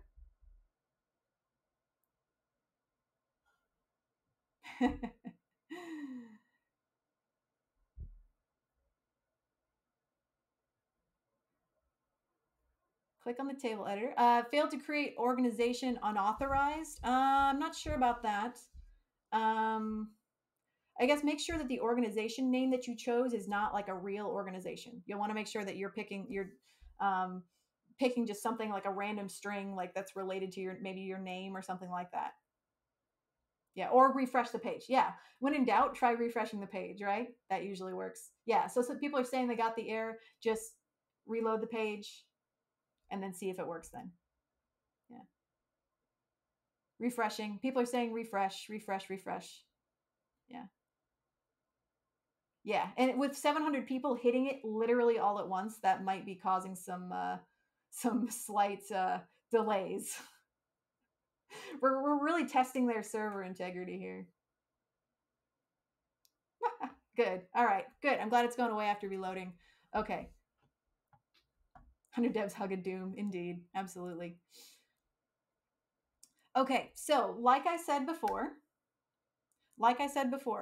um, the one of the main differences between a NoSQL database and a relational database such as um, this one is that you set your columns and your data types at the table level. So rather than creating a schema in your app, you actually sort of declare everything beforehand and then you write to it later on. So what we're gonna do is you're gonna go ahead and create a new table. So you don't have to change the schema or anything like that. You just say new table, stress test. Yeah. You'll say new table and you can give it a name, whatever you want. You might call it something like to dos, just so you don't get confused when we're writing queries in a minute. You might call it something like to dos. You don't have to put a description if you don't want to. And what I'm going to have you do is uncheck row level security. So create a table name. It can be whatever you want. I would suggest to dos. Uncheck row level security. That's something we're not going to talk about at the moment. It's something that you can make use of, but just we're not going to talk about it right now. And I'm going to make this a little bit, I'm going to move this over so y'all can see. All right, so uncheck row level security. What is the standard for table names? Uppercase, lowercase? It depends. I mean, standard is generally, you're going to see generally a lot of uppercase. You know, that's kind of the classic SQL. Uppercase with like underscores in it. You know, in between words. If you have a multi-word table name, you generally put underscores in between the words because the table name has to be a single unit. But my security, yeah. Old school for the win, yeah. All right, so table name description is optional. Uncheck row level security just for now. That's something you can experiment with later if you want. Now, what we see next is our columns. Like I mentioned, when we first create a new table, you need to set the data types when the table is created.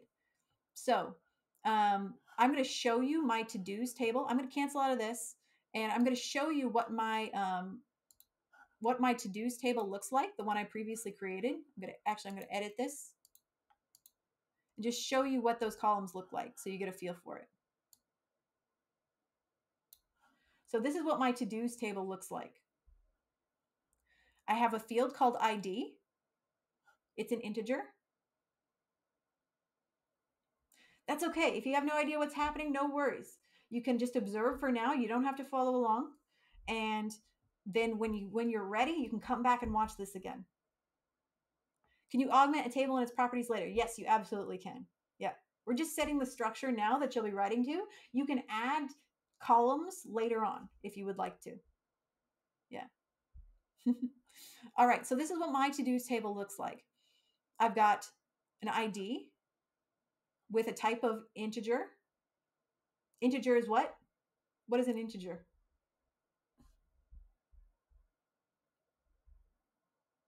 Anybody know what an integer is? Yeah, it's a number, right? Exactly. It's just a number. That's all it means. It's just a whole number. Yeah. Integer.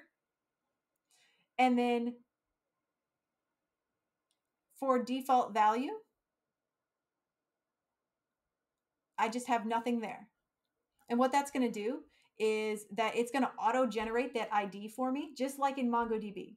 So in MongoDB, when you add a new document to a collection, right, it auto generates an ID for you. And so that's what this is going to do because I have it marked as my primary key. So this is going to be a unique ID for every single item in my table.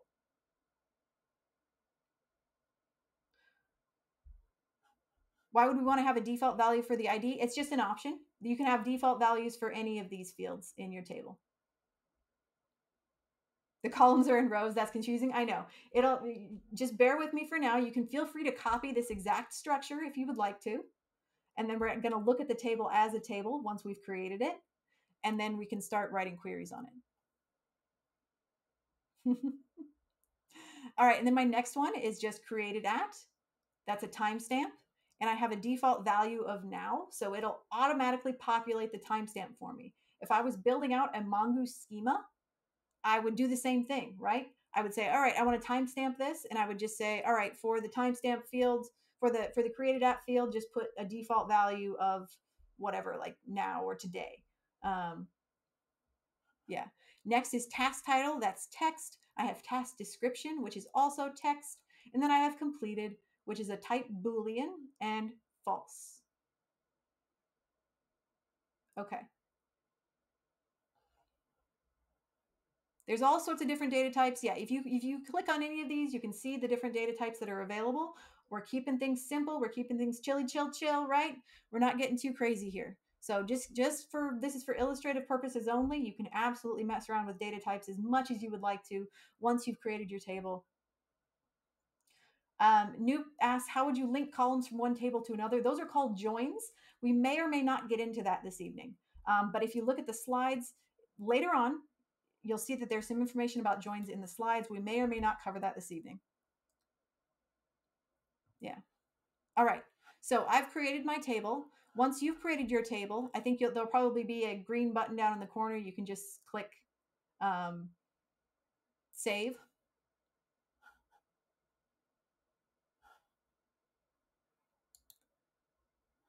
And this is what your table will look like, or something similar, depending on which fields you've added. Yours won't have any data in it yet. Mine does.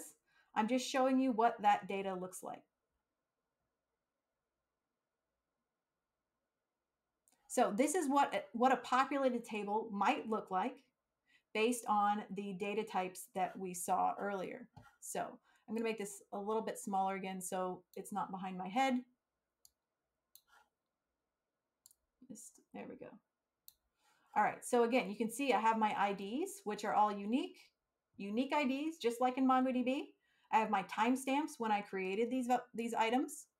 I have my task titles, task descriptions, and completed, which is true or false.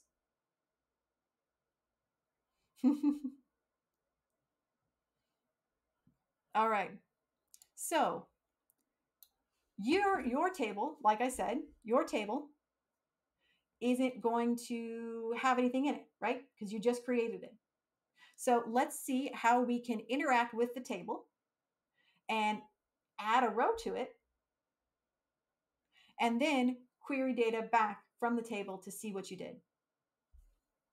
So you should have created your table and you'll have your column headers up top. Have you all done that? Have you all created your table? And you should just see, like, your column headers up top with no rows in it at the moment. Yep. Okay. I'm seeing some yups there. And again, if you're not feeling comfortable, feel free to just observe for now and then come back and try this later when you feel ready for it. All right, good. So once you're ready, go over in the menu bar on the left and click on SQL Editor. This is where we're actually going to get to try writing some SQL. Yeah, and then once you've written some SQL, yeah, I mean, you've done it, right? You've written SQL. So I have some stuff populated in here already. I just have some notes up top here that are reminding us of the structure of a SQL statement. So we're going to follow these 4 questions that I have up top here in order to write a create statement to add to our SQL table.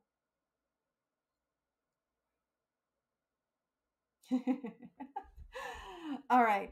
So remember, creating is going to add something to our table, and that's what you want to do. So let's figure out how to write a create statement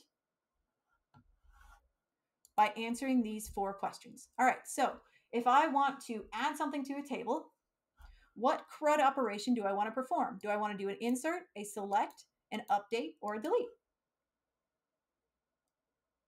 Oh, I'm sorry. Yes. And if you're wondering, so you've clicked on the SQL editor, you'll need to click on new query in order to get this same type of screen. So click on new query. It'll just create a new query for you. And yeah, there you go. So yes, you'll be doing an insert. Exactly. Yeah, we'll be doing an insert. Okay. And I want to insert into my table, right? So in this case, my table, I'm going to go back to the table editor real quick. My table is called to-dos. The table that I created, its name is to-dos. So I'm going to say insert into to-dos.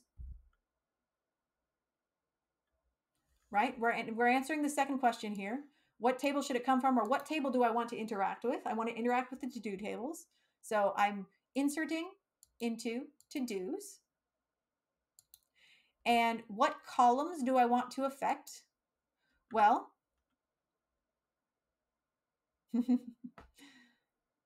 yeah, and these dashes here, these are just comments. These are things that are just commented out, so they aren't going to get run when I run the query. SQL uses dash dash. All right, insert into to-dos. So in my case, I made several of these fields default fields. So what happens when I insert something into this table is the ID is auto-generated.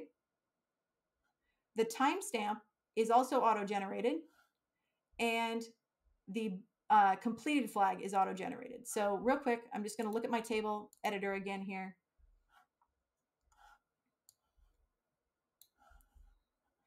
The ID is going to be auto-generated. The timestamp is going to have a default value of now, and the completed flag is going to have a default value of false. So really, the only 2 things I want to actually insert are the task title and the description. Yeah, as BSL said, I'm just going to insert the task title and the task description, and everything else will populate itself. How does SQL talk to JavaScript? Well, we're going to learn that toward the end of class today. I'm going to show you how to do these same types of queries from your JavaScript app. All right. There's other, yeah, you can paste a lot of things in here. Where I'm just using now for simplicity. It's just saying, all right, put the current date time in this field. So what this is telling me is that I have default values. I'm going to have default values in ID, created at, and completed. And I'm only going to insert task title and task description. Okay, so I'm going to go back to my SQL query. Insert into to-dos. What columns do I want to affect? Task, title, and task description. You can see it's doing a little bit of autocomplete for me there. It knows that I am talking to the to-do table, and it knows what columns are in that table, so it was helping me while I was typing. Yeah. All right, so insert into to-dos, task title, and task description. Now, what do I want those values to be? I can just say insert into to-dos, values, and then whatever those values are. So I'm going to say, what should I say? What tasks should I have here? Task, I need a title. Title and description. Learn SQL, all right. Feed, buy shoes, walk the dog, Anki. Oh, Anki, that's a good one. All right, Anki, yeah. Hint, hint, Anki. And then practice SQL syntax. All right, so I'm going to insert into to-dos a task title and this task description with values of Anki and practice SQL syntax. So push to GitHub, yeah. Snuggle kittens, that's always a good one. All right. So let's go ahead and run this. And you can run things by clicking on the run button over on the right hand side or hitting Control Enter. So let's see what happens when I do this. All right, it says success. Can we use double quotes as well? I do believe that you'll have to use single quotes in this case. That's a good question. Um, but yeah, you'll want to use single quotes. You'll see that it's valid if it turns that green kind of minty green color. Yeah. Yeah, you'll find that SQL is not as flexible as JavaScript in the way you write things. Um, all right, so if it worked, you should see success, no rows returned. Now, what if I want to see how that looks now? What if I want to see how that looks? What might I do? Let's write another statement that will query my table and see what I just wrote. Yeah. So I'm going to want to do a select, right? I'm going to want to do a select, and let's just get everything from the table. So y'all are saying it. I'm going to do select star from to-dos. Okay. Now I'm just going to highlight this one line and only run the one line. If you similar to JavaScript, you can select I can highlight the line that I want to run, and I can just run that line. So I'm going to highlight this, and you can either hit Control Enter or click the run button. And let's see what we got.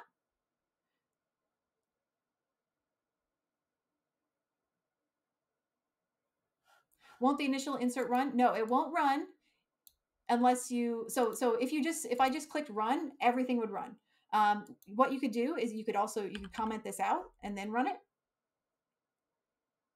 Or you can just highlight the line that you want to run and run it that way.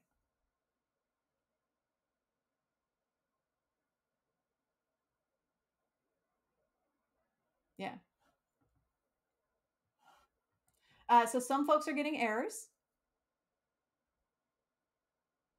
Syntax error. Okay, so if you tried to run both at once, you'll get an error unless you put a semicolon at the end of your first SQL statement. So if you try to run multiple statements at the same time, so try to run an insert followed by a select, you will get an error unless you have a semicolon at the end of your first statement, just to tell it when the first one ends and the second one begins. So yeah, proper syntax here would be to put a semicolon at the end of the first statement, and that'll tell Supabase that they're two separate statements. Yeah. So if you're getting something like task description doesn't exist, then you probably don't have a field in your table named task description. Yeah. So make sure your field names can be whatever matches it, your field names need to be whatever is actually in your table.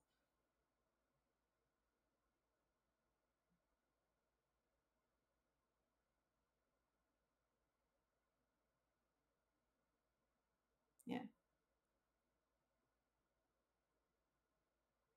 Mandatory semicolons. Yeah. Again, SQL is more strict.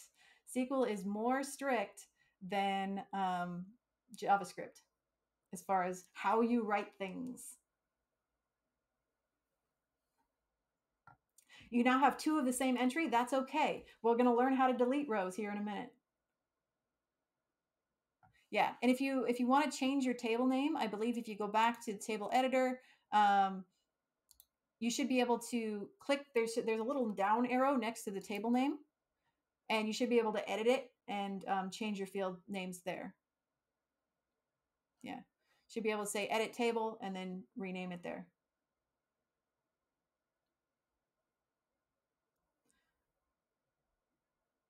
So if you're getting something like to-dos does not exist, well, make sure that that's your actual table name. So your table name needs to be to-dos. If you've named your table something different, then change it to whatever your table name is.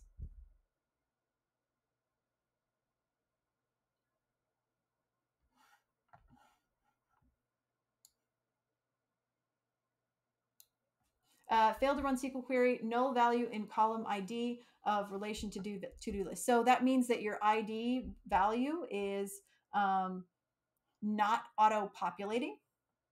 So that's fine. You can insert an ID value as well. You could just say if that's not working, if it's saying ID value is null, you could always just say ID, comma, task title, comma, task description, and then add an ID value. So like just add a number one, Anki practice SQL syntax. So you could do that as well.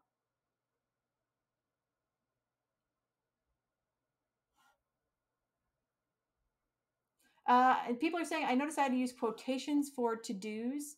Um,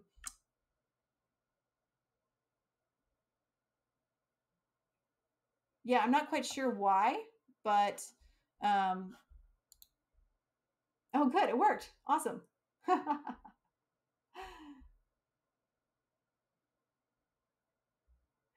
Oh, okay. Yeah. If some of you may have capitalized your table name, if you put a capital letters,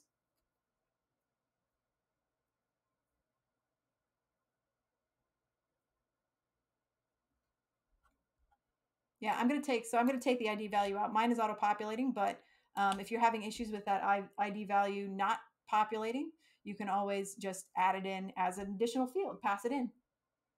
Yeah, if you used a capital letter in your table name, you may have to put it in quotes. Yep. And how you can run things without clicking on run is by hitting control enter. So if you see here down below, it says click run or hit control enter to execute your query. If you're on Mac, that may be command enter. Yay, inserted. Yay. Awesome. Good job. Good job. So you've inserted a row and you can see that row by running your select statement. Got it to run. Yay. If you didn't get it to run, that's perfectly fine. Um, you can always come back to it later, or you can always just observe, for now and get a feel for the syntax, and then come back and try it again later.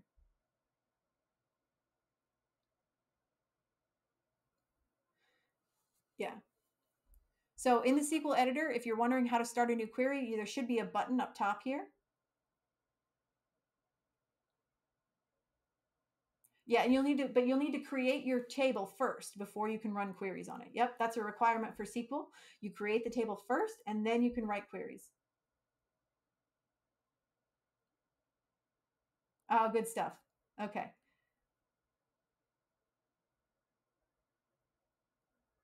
Yeah. So you can add additional records if you would like to.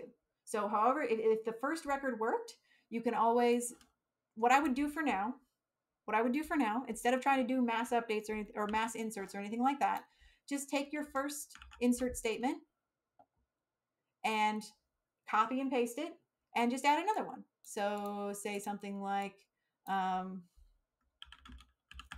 pet kittens and give them scritches. There you go. So I'm going to add this one as well.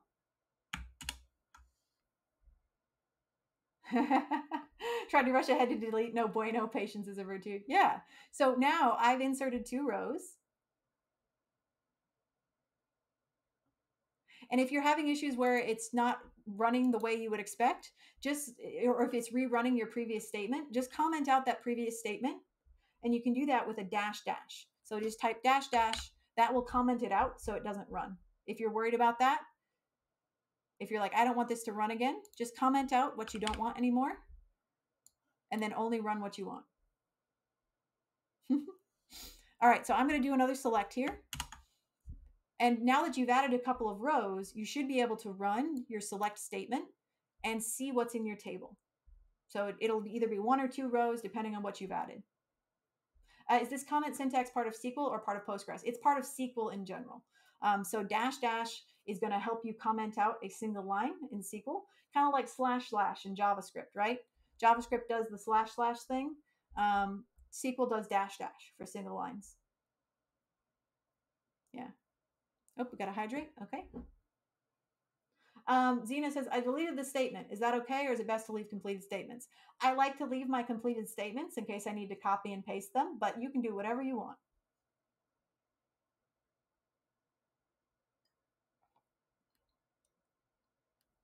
You have too many lines. That's okay. We're not, don't worry. I'm going to teach you how to delete stuff in a little bit. Yeah, it is very clean, right? It reads like a sentence. If I read this, I can pretty much tell what it's doing. There's no ambiguity here. I'm just saying, all right, insert these values into this table and then select it. Yeah. Speaking of mugs, yeah, exactly. Yes, we are due for both a break and another raffle. So I think we've inserted a couple rows. We've done a select so that you can see those rows. Were y'all able to do your select statement and then see the rows that you inserted? I'm just trying to gauge where people are at. Were you able to insert a couple rows, at least one? Good, good, good. And then do that select and see what you inserted. Awesome. You're halfway there. That's all right. All right. Hang on. Let's pause for a second. If we're talking CRUD, you've done the first two letters in CRUD. You have done create and you have done read. We're halfway through CRUD. All right. That looks pretty good. SQL, hey, that's what I did. I ain't gonna lie to you. That's what I did. At the point when I put SQL on my resume, I'd only ever done select statements, like select star from yeah. So you got 3, 2, or repeats. That's okay. Don't worry about it. Select using the cursor and run only works in this environment, or it's pretty universal across most SQL clients. You can select a line and only run that line. Yeah. All right. So we're going to do a raffle. And then when we come back from break, we're going to do a little bit more of the R in CRUD. I'm going to teach you how to be a little bit more um, discerning about the data that you return from that select statement. So you don't have to return everything every time. You can get certain columns, you can get certain rows, you can get certain rows and columns.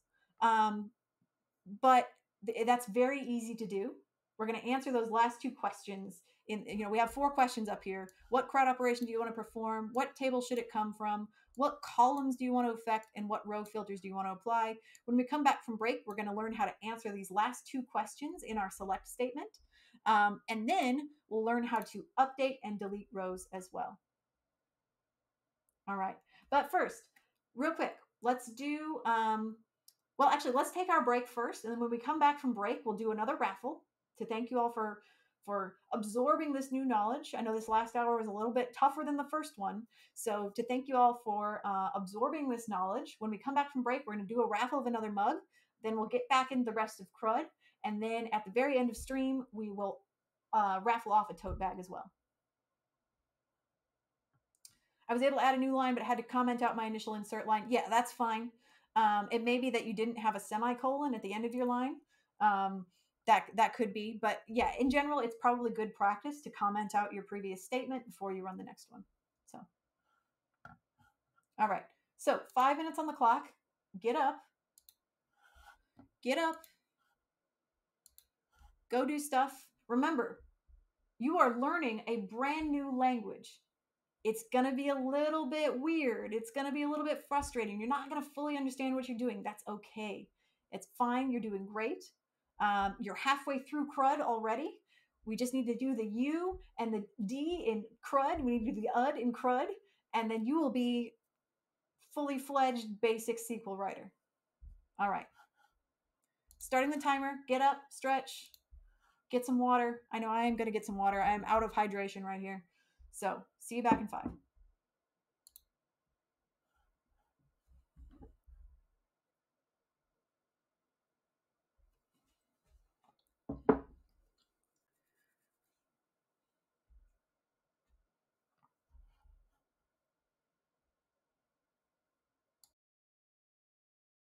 Hey, what's up, Coding with Strangers? Good to see you, my friend. Stick around.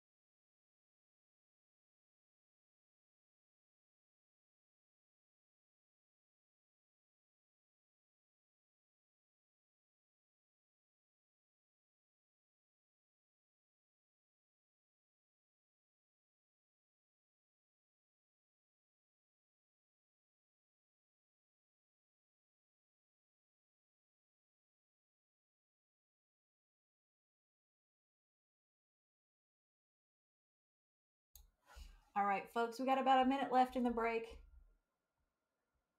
I'm back. I'm hydrated. Good to see you all. Still hanging around. After the break is over, I want to reward you all with another raffle.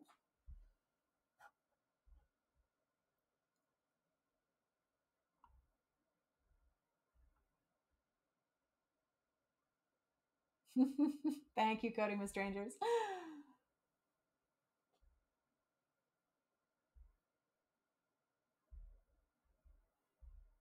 Layer Cake says, "Why does auto-generated ID not start at 2 and not 1? It should start at 1. It may be that you had an insert statement that didn't work the first time, and so it just kind of threw out that first ID and went on to ID 2. The ID value doesn't really matter. It's just a unique ID value that identifies that row in the table."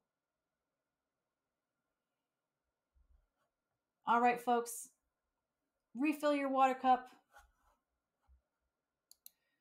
do a wrist stretch, do a neck stretch, and then come on back and we will have a raffle.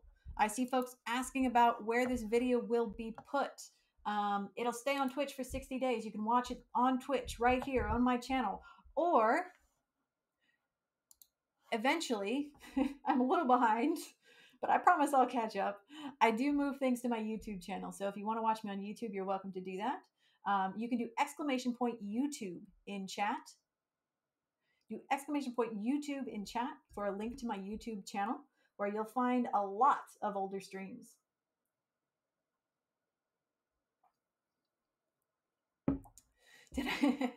Tori says, "Did I finish the Kanban board?" Yeah, I did. Yeah, we built our Kanban board on my last stream.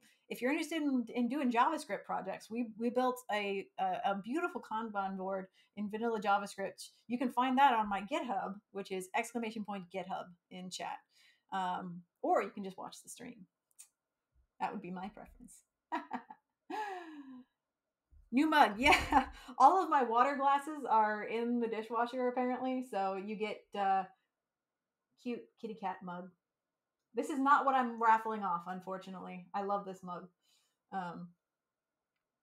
But what I'm just about to raffle off here is a beautiful 100 Devs Fund the Agency mug. So let me get that set up here for you. All right. First off, I need to make sure that I've noted down the person that won the first one. So 1 second. Make sure I get them down. Yes, Jardo Jag, you won the first one and you won a mug. Yep.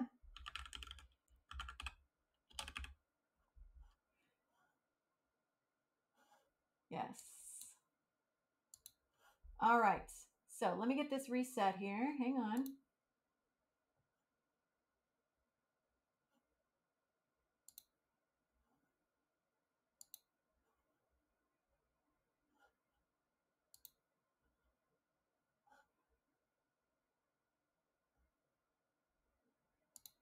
All right.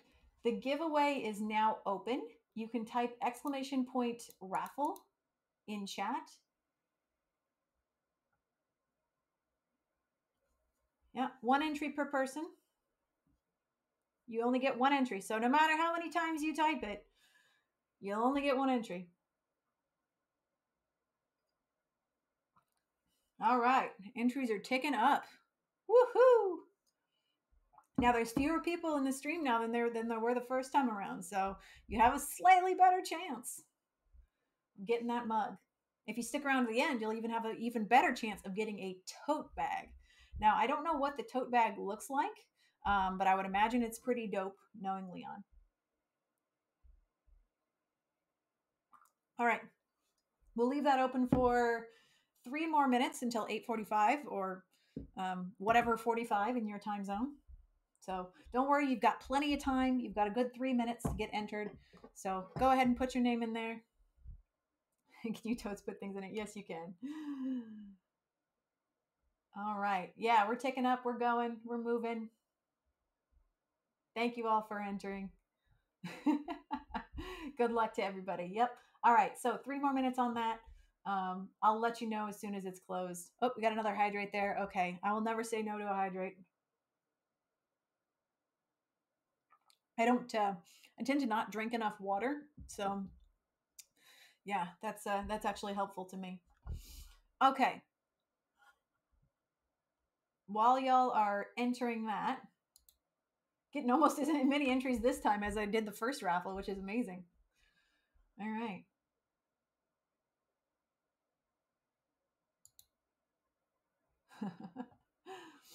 Okay, so what did we do before the break? Well, before the break, we looked at the first two.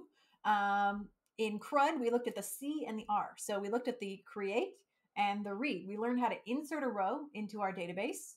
And then we learned how to select and read back the row or rows in our table.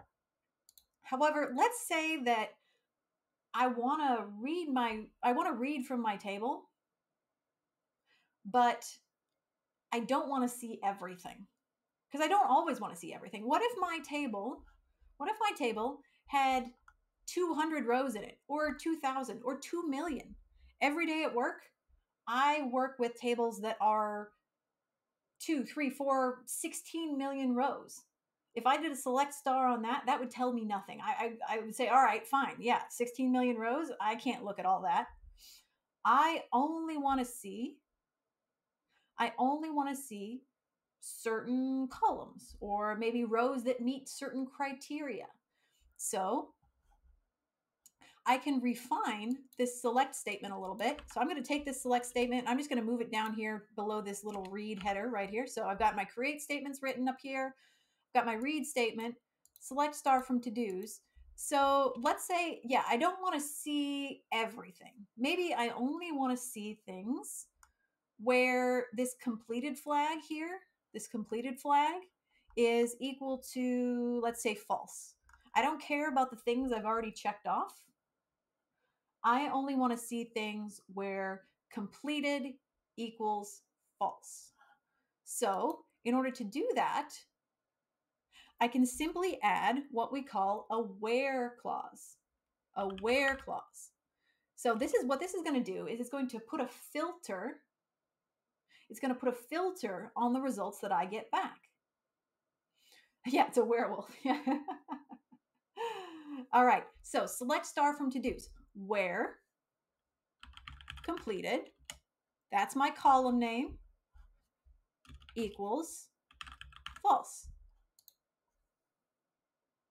It's as easy as that. It does exactly what it says on the tin. Select star from to-dos where completed equals false. Yes, and it can be on multiple lines. Or you can put it on a single line. If you're more comfortable like this, that's absolutely fine. You can do it like this if you prefer. So let's run that. Aha! Now look what I get back.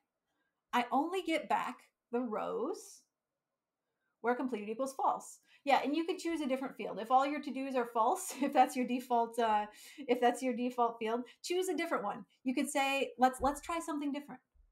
Let's say select star from to-dos where task title equals walk dog. Where, and it's just the same. Task title, you can see it's even giving me the title. It's giving me the column name. I can click on it.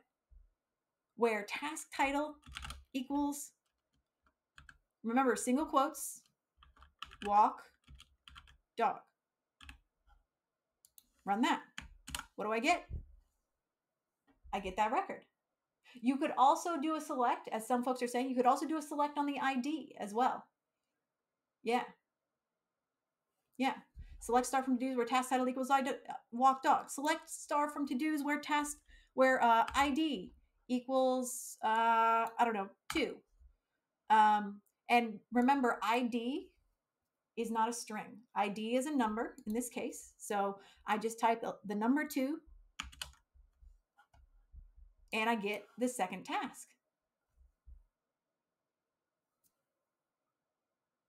Yeah.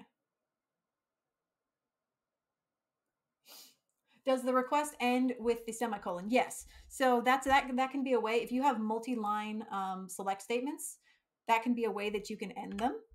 If you have more than one on your page, then yeah, you're gonna you're going to want to have your semicolons at the end of each statement. It's probably best practice to end your statements with semicolons. I'm pretty bad about that, but in this case, do as I say, not as I do. Yeah, you can go ahead and end just, if you get in the habit of ending your statements with semicolons, you'll be a happier camper. Yep. And you don't have to use an equal sign. So some people are saying, how could I select more than one ID at once? Well, I could say, all right, so let's say I wanted all the IDs that were greater than 2.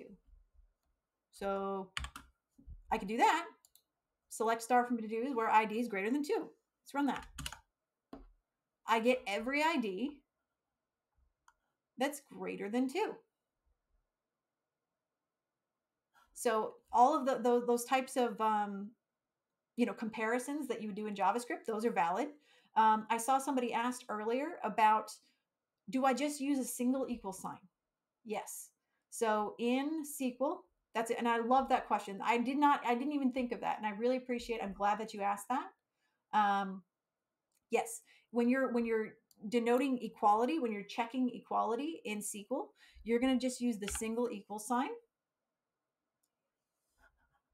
Select star from to-dos where ID equals 2, and that will return anything with an ID equal to 2, in this case, a single row. Yeah, fantastic question. Yeah.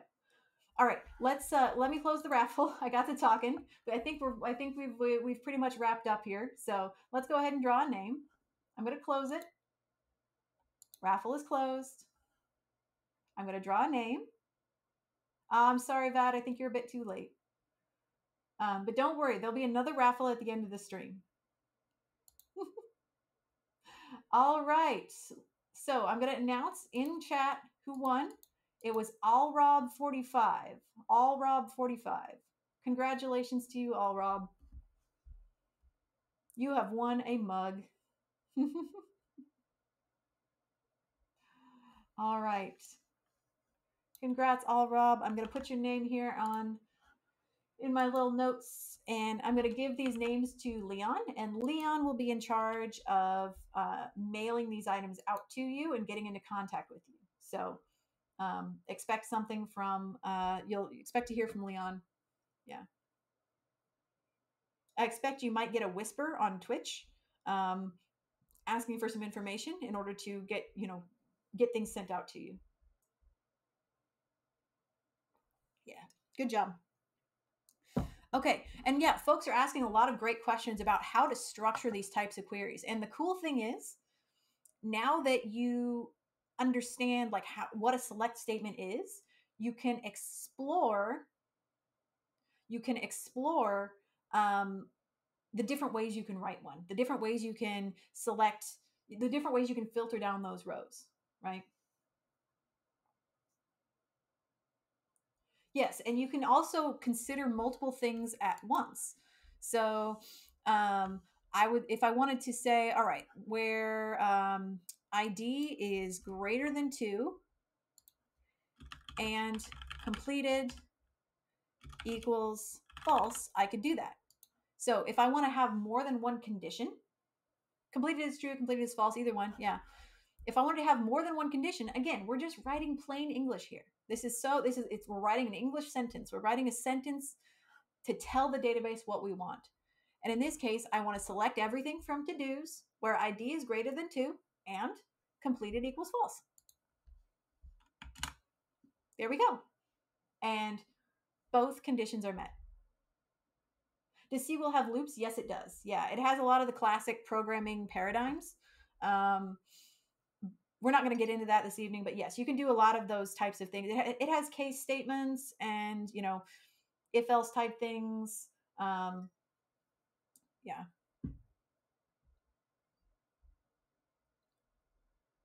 Oh, yeah. And it's not, you can take the spaces out if you prefer. Yeah, you could do it like this without spaces. It will work. And some of this stuff, just try it, experiment, see if it works, see if it doesn't. Yeah. Oh, yeah. I said case statements. I meant switch statements. I apologize. Yeah. They're called case statements, at least in the SQL that I've worked with. They're called case statements, but they're switch statements. Yeah. Yes. And so the next logical question here is, all right, that's all well and good.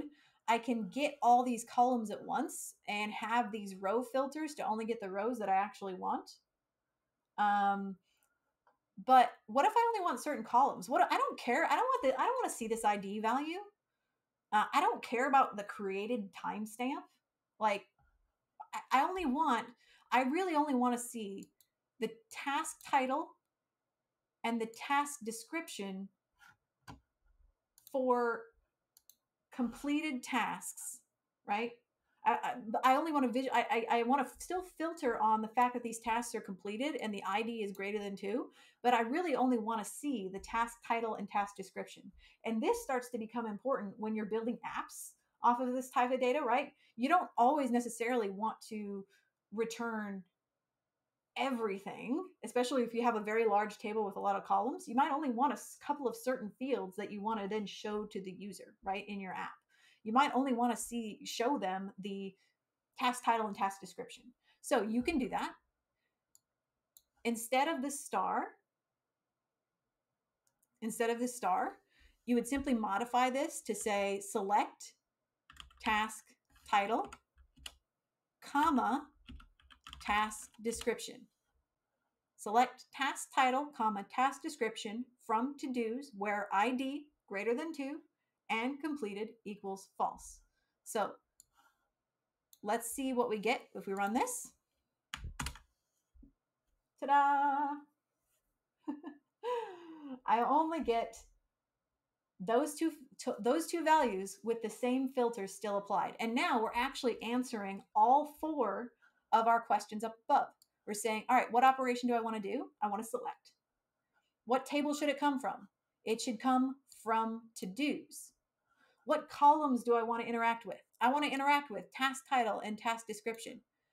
What filters do I want to apply? I want to apply filters where ID is greater than 2 and completed equals false. It's like, yeah, it's control F on steroids. Now you're starting to see, right? Think about what if my table had 2 million rows? I could still, what if I had 2 million to-dos in this table? I could still write this exact statement and it would do the exact same thing.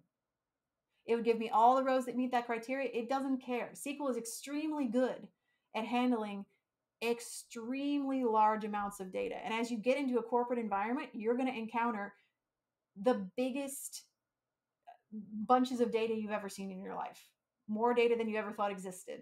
And that's just for a single company.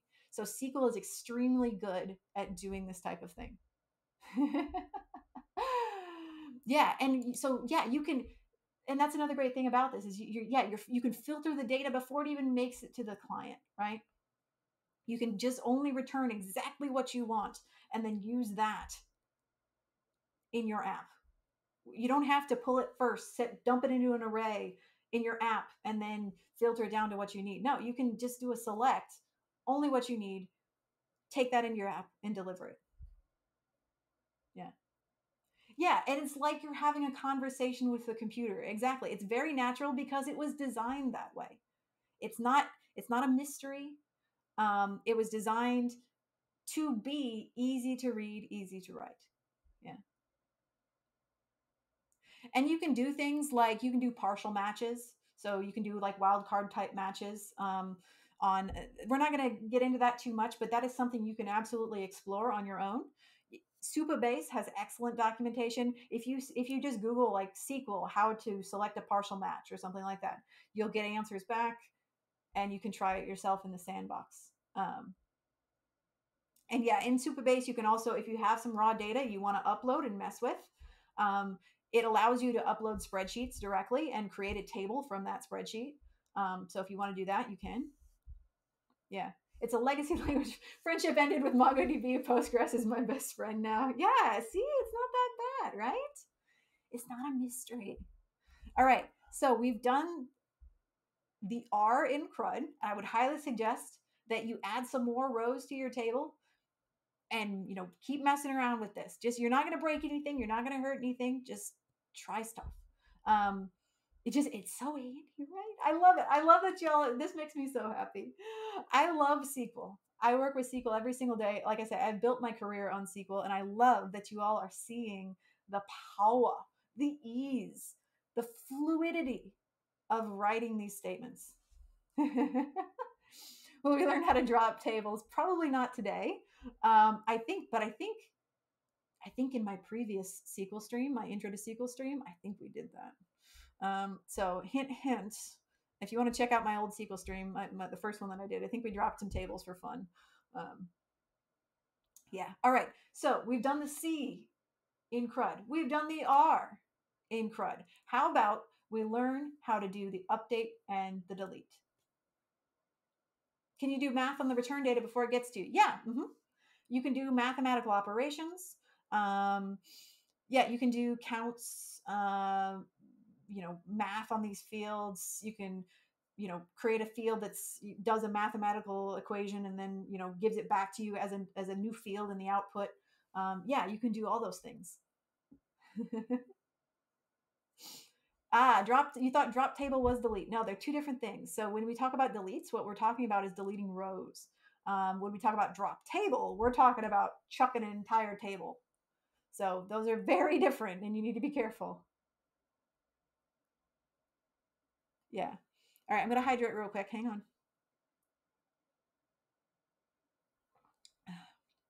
Yeah, it is on YouTube. And so while we're talking about it, so I don't forget, I'm going to share the link. I knew this was coming. I knew y'all would be asking about it. So that's the video of my previous SQL stream. It's similar but a little different. It doesn't have a Supabase component. We just use an online sandbox in that previous stream. But so bookmark that. We talk about some more stuff too, so you get a slightly different look, another perspective, in teaching you more about how to do these types of queries. So posture check. Thank you. All right. Let's do the updates and the deletes. I can tell y'all are picking it up. Y'all are getting the vibe. So let's learn how to update some existing data that's already in the tables. Okay, so I'm going to comment out my select statement here. And I'm going to go down to my little update section. And update and delete, let's go. Yeah, absolutely. All right, so this is going to have a similar look to our previous statements. We're going to be answering the same 4 questions. So what CRUD operation do I want to perform? I want to update. What table am I affecting? I am touching the to-dos table. Update to-dos. All right. Now we're going to have slightly different syntax, but it'll make sense. Update to-dos. I want to set, oops, not sweat. I want to set a value. So there's a value that already exists, and I want to set it to something different. So I'm going to say, I'm just going to do a quick select statement here. I want to remind myself of what's in my table. So select star, oops, not that, sorry, select star from to-dos. All right, let's say I want to mark a task completed. So this first task here, number 2, I want to change that from true to false. Oh, thank you for the cheers, Sisty. Sisty, yeah. So Stinkerton, if it's putting your table names in double quotes, do you have capital letters in your table names by any chance?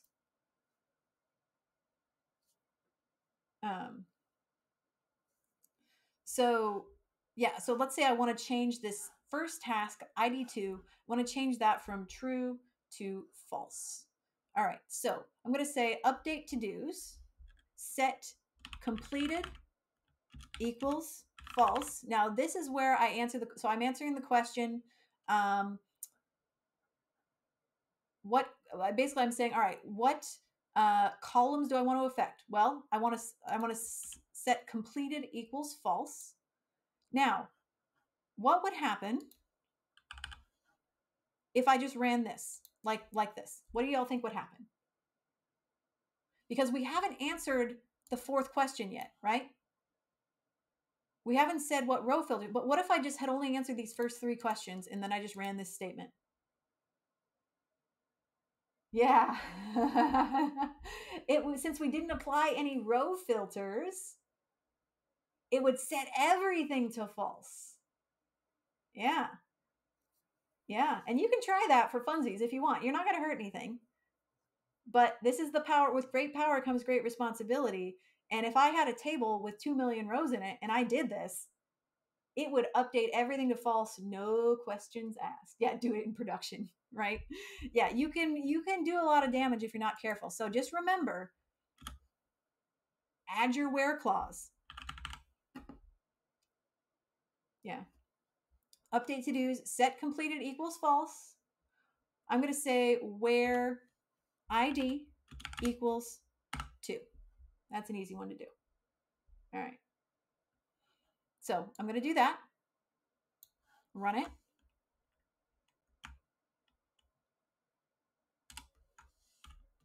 Okay.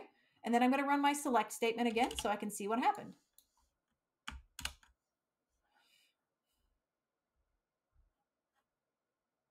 Okay. So now the task with ID 2 has been set from true to false. But it didn't touch any of the other ones, right? These are all the same as they were. However, ID2 task has been set to false. First try. Yeah. Oh, and posture check. Thank you. Wire clause. Yeah. Why did it move to the bottom? That's an excellent question. I was hoping somebody would ask. Why did it move to the bottom? So when you're running the select against the database, it's just grabbing everything and returning it back to you. It by default, it's not going to care. It's not going to care what order it pulls that stuff back in. It might be a random order every single time. However, oh, I'm going to comment out my update statement. We already ran it. However, there's an app for that. There's a keyword for that. We don't have to have it put things in random order. We can force it to put things in a certain order. Now, thinking about how easy SQL is to write, how much it is like plain English, I'm going to have you tell me, what keyword do you think I would use in order to order things by a certain field? What keyword would I need? Order. Yeah. I want to put things in order. I'm going to use the keyword order. We're not trying to trick you here. So select star from to-dos, order by, let's order by ID. That's easy. Run that. Oh, hey, it put things in order.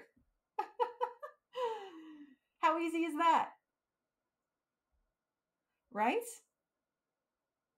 There's no tricks here, right? This was written in the 70s for people who had never even seen a computer, much else used one, right? So they wanted things to be easy to read, easy to write. Therefore, it is easy. Yeah. Right? It's not hard. It isn't. It is not hard. There's no, at least in basic SQL, there's no trickery here. There's no weirdness. What if we want reverse order? Well, all right. So these fields right now, by default, when I say order by ID, these fields are in ascending order, right? These are in ascending order. So what if I wanted to sort of, just guessing, I'm not going to tell you, just guessing, what keyword would I use if I wanted to put them in the reverse order? Ascending, and then the reverse of that is, yeah, descending. So there is a little bit of an abbreviation here. We can just say descending. Yeah. Select star from to-dos, order by ID, descending. Merp. Not hard.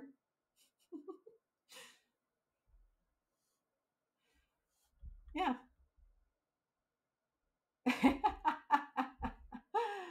Yeah, so, and that's a great question too. Excellent questions. The order is order only temporary? It doesn't permanently sort the table, correct? Yes. It does not. You are not when you're doing a select statement, it's just like if you were working with a CRUD operation in your app. When I read something from MongoDB and let's say I'm pulling data into my app from my database from MongoDB database, and I'm only pulling certain data, or I'm manipulating that data. I'm not, unless I write it back to the database, I'm not affecting anything in the database itself, right? I'm only reading the data. Then I can do whatever I want with that data that I've read. As long as I don't write it back, my database remains the same. I don't affect it. It's just a read operation only. Read only, right? Like the DOM. Yeah, exactly. It doesn't matter what happens in the DOM. That doesn't affect what happens in your app. Or if I just read data from my database into my app and do stuff with it, my database doesn't care unless I write it back. Yeah. If you're getting a syntax error when you're trying to update, it might be that you're trying to update a field. If you were trying to update like a text field, you need to make sure that you put like single quotes around the text value. So for example, if I wanted to, so this task ID 11 here has a task description of null. Let's say I wanted to update that field and add a description there. So I would say, update to dos, comment this previous one out. Update to dos, set task description equals, let's see, say write better comments. Now, again, I need a where clause here, where ID equals 11. Now that should update this field right here, because again, I have filters. So I'm saying, all right, I want to affect the task description column where ID equals 11, which is this row right here. So I'm going to be targeting this field.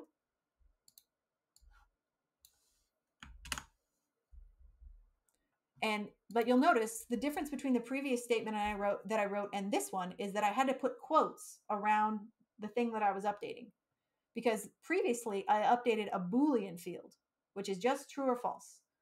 No quotes, it's a Boolean. However, this is a text field, so I needed to put my update in quotes. So that may be what's happening for you there, Blue Dream. It just depends on the data type of the field that you're updating, because remember, SQL is strict about data types. It does care.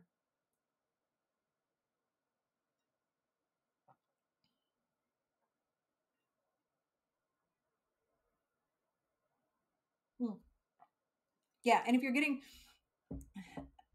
remember, best practice would be to add semicolons at the end of your statements. So again, do as I say, not as I do. I'm really bad about that just because I know how to get around it. But you should add semicolons to the end of your statements. Oh, Code Stank, thank you so much for this up. I really appreciate it. Great name. And you subbed with Prime, so it didn't cost you anything. Good idea. Unlike JS and NoSQL, SQL does care about your types. Yes, it cares about your data types. Absolutely. All right. We've done updates, so feel free to mess with those. Now, somebody asked earlier, what if I did an update and I didn't have a where clause and I updated all the descriptions in my table? Unfortunately, there is no undo. Once you do that operation, you've done it. So you'll hear horror stories about people, including myself, who have accidentally run update statements or delete statements without a where clause.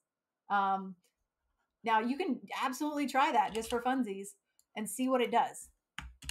So if I do a select here, it's a rite of passage. Oopsie doodles. Yeah. Hopefully your employer is having you work in a dev environment. And then in which case they should be able to write from, they should be able to do a clone from a higher environment and just replace everything. If your employer is a good employer, they will have you working in dev. And so where you do won't really matter. But if you're a not so good employer, like one of my previous employers, you could do something like write an update statement without a where clause in production and then have it start running and only notice when it was reading down like 19 million rows Luckily, I canceled the statement before it actually wrote all 19 million rows. So it's still reading them. There's so many rows to read that it actually made me notice it after a few seconds. Um, and I was able to cancel the transaction. But yeah, once it writes, I'm afraid you have written it and there ain't no going back. Um, so Triz, you can make multiple tables if you would like to. You can make, multiple copies of a table and just like, to do one, to do two, to do three. Um, and so if you screw up, you can just, go to the next one. Yeah. How do you cancel it? You can do things in like you can make like transactions, so where it starts a transaction and then it won't finish the transaction until you click a commit button, and then you can do what's called rolling back that transaction if you made a mistake. However, that requires wrapping your statement in a transaction statement. um, so we're not going to cover that right now. If you want to look more about that, just know that that is something you can do if you're writing statements that you feel like might not be correct or you want to roll it back. um, you can wrap them in transactions. Some versions of SQL, such as PL/SQL, automatically put everything in transactions. It just depends on what type of SQL you're working with. Yeah. Daniel asked, so a SQL is storage system. So SQL is just another way of interacting with a database, and it was designed for interacting with relational databases. So table-based databases, just like we see here, this is a table. So SQL is not the storage method. SQL is the language that we use to talk to a relational database. Yeah. So if that's something you're interested in, you can definitely research transactions, um, and see how those work, see how to use them. Yeah. Okay, so let's learn how to delete stuff. Now that we're getting dangerous, let's learn how to delete stuff.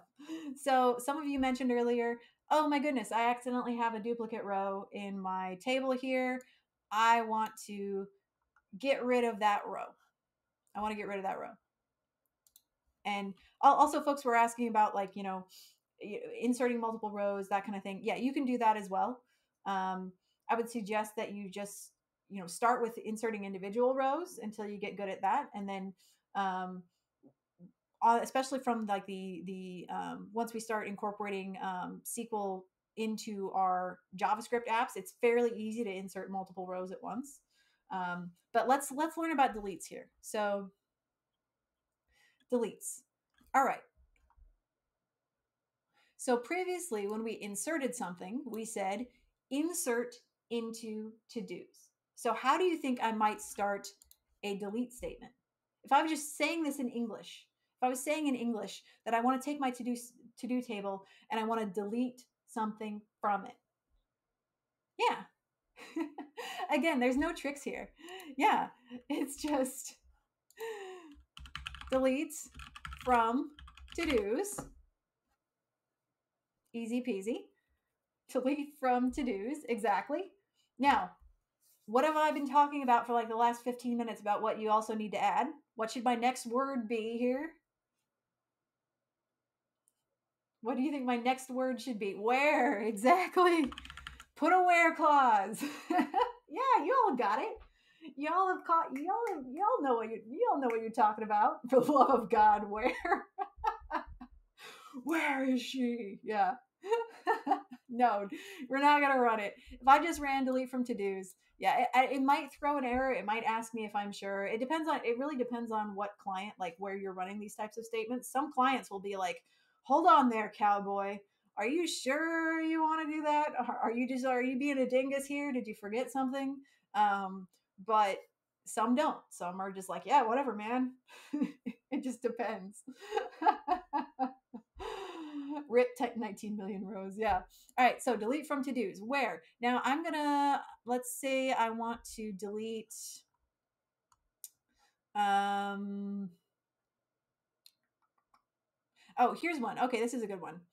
I want to delete this task number 12 because I didn't put a title in it. I'm like, I don't want to update this. It was a mistake. I did it wrong.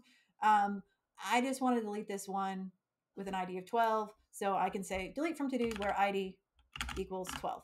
Notice I I didn't specify any columns here because with delete statements, you are deleting a row, an entire row. There's no way to delete like part of a row. Yeah. Did you do it? Did you run just a wide open delete statement? Okay. Thanks for taking that. Thanks for taking that L there, DevD. All right. You know how to write insert statements now, so you can put your rows back. But if I do this, I like you. I love that y'all are messing around with this though. It's great. And then I'm just going to do another select, and I'm going to make sure that ID 12 is now gone, and I'm going to order by ID as well. Comment these out. I love that y'all are messing around. I love that. That's the way to learn how to use SQL is just play with it. You're not going to break anything. It's all your data anyway. So whatever, right? Just do it. Okay, so I've ordered by ID. And now I can see that there is nothing between 11 and 13. ID number 12 is gone. Yeah. So I think you all are wondering about, okay, what if I wanted to delete multiple IDs at once? I can insert 3 more rows for science. Yeah. Oh, Rianne, I'm so happy to hear that. It's very comfortable to, yeah, it's like a friend. SQL is like a friend. And just the thing you need to be careful with in using SQL is that you can get sometimes you can get a little bit too comfortable. You're writing fast, you know exactly what you're trying to do, and then you forget that where clause, right? So how do I potentially delete multiple IDs? Well, I can say, instead of saying ID equals 12, instead I can say ID in, let's see, I'm going to say ID in, I don't know, 11, comma 13. So this is how, and to be honest, I haven't done this yet in Postgres. This is how I would write it in Oracle SQL. So delete from, where, ID, in. Yeah. Let's see if that works. Yeah. All right. It looks like it worked. Like I said, I know Oracle SQL. That's what I've been writing in for the last few years. Prior to that, I did Microsoft SQL. But having never used Postgres before, like in any setting, I can still understand and write it just fine. All SQL flavors are very similar in their execution. It's only when you start getting into advanced type stuff that you're going to get differences in the way they run things and operate and all that. But for the kind of stuff that you need to do for basic SQL, you're not really going to notice any differences. All right, so I'm going to select, yeah, and now IDs 11 and 13 were both deleted. Yeah. So if you want to affect rows based on rows meeting multiple different criteria, in general, what you can use instead of an equal is something like in, or greater than, or less than. If you're working with numbers, you can use greater than or less than.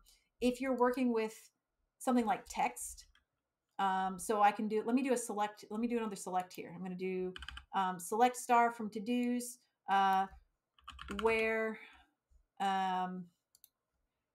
task title in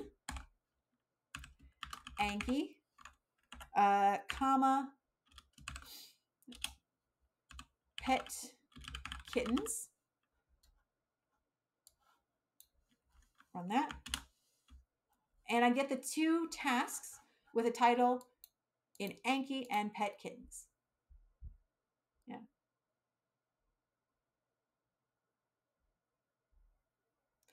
What is my stream schedule? So right now, my regular stream schedule is every Sunday. This is a special stream that I'm doing today in support of the 100 Devs agency campaign, which helps folks get jobs in tech. So this is a special stream that I'm doing today, but generally my stream is on Sundays at 3 p.m. Eastern. How can you delete all except one? What I would, with delete statements, I tend to be fairly careful. I would probably get the IDs for specific IDs for the ones that I want to delete, and I would delete them that way. I don't like to do delete statements like in mass and just say like, delete everything. I would generally get the specific item, specific rows that I want to delete, and be very careful about it. Yeah. Yeah. Yeah, and there's also like a like keyword. And so if I wanted to get like a partial match on a title, so if I wanted to say like, all right, get me all tasks that start with A, what I would say instead is something like, um, select star from to dos where task title like, and then I could use wildcards, partial matches, to say and you don't have to fully understand what I'm doing here, but I would do something like this. So let's just run this and see what I get. Yeah. So here, what I'm doing is I'm saying, give me any task title that is a partial match and starts with A. Yeah. Where task title starts with A. Yep, absolutely. Starting with A. Yeah. And as far as like delete statements go, I don't generally use those. I try to avoid, man, unless absolutely necessary, I try not to delete data. When you're working with real live data, you generally try not to delete it. If possible, if it's incorrect, you would want to try to update that data. You'd use an update statement, unless you absolutely have to. If you have true duplicate rows, then yeah, you're going to have to delete some rows, in which case I would do that very surgically, only deleting exactly what I need to delete and being very careful about it, using unique IDs if possible. And if the data is only slightly wrong, if I need to make a correction to it, I would use an update statement and update the row instead. Mleg asks, do you find yourself creating a lot of tables on the job or working with ones that have already been created? I create so many tables. I create tables, multiple tables per week. Yeah, it's part of the job. Not everybody does. My job specifically, I am just in a role where I build a lot of stuff, like a lot of tables from scratch, and then I populate those tables. That's my role. Is I do what's called ETL, which is taking data from one source, transforming that data, and then loading it into a new source so that users can access it. And so that's a primary function of my job. And so what that involves is creating a crap ton of tables. Yeah, extract, transform, load. Exactly. Oh, it's a great job, Spider Lady. I love my job. Yeah. Okay.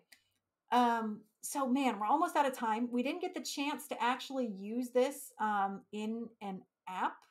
I actually have an app written. However, I don't know exactly what the schedule is going to look like. I would love to show you guys how to translate what we've just learned into an actual app. I have an app created. Um, what I might do is dump that app on GitHub and then share it with you. And I can also, what I can share with you right now is the Supabase docs, which will walk you through step by step, through step by step, putting Supabase in your app, and then all of the things that we've talked about, all the CRUD operations we've talked about, doing select statements from a table, right? Inserting data into a table, all the things we've talked about, updating data with a where clause. All of these things are in the docs, and the docs are extremely good. So you're welcome to try this on your own if you would like to. I'm happy to do a part 2 if there's interest, where we actually build an app with Supabase as our backend. Let me share a link to the docs here in chat. And yeah, another thing too, I'm glad that you mentioned that, Jazzy Pants. Supabase also allows you to do things like authentication very, very, very easily, much more easily than in MongoDB. You can do authentication, multiple tables. Another thing I'd love to teach you all about is joins. How do we join multiple tables together in order to get combinations of data from multiple tables in the same query? All right, I'm seeing a lot of interest here. Good, good, good. All right, I'm going to share a link to the docs. Definitely take a look at these docs. I'm spamming it in chat. Yeah. Part 2 Sunday, maybe so. Yeah.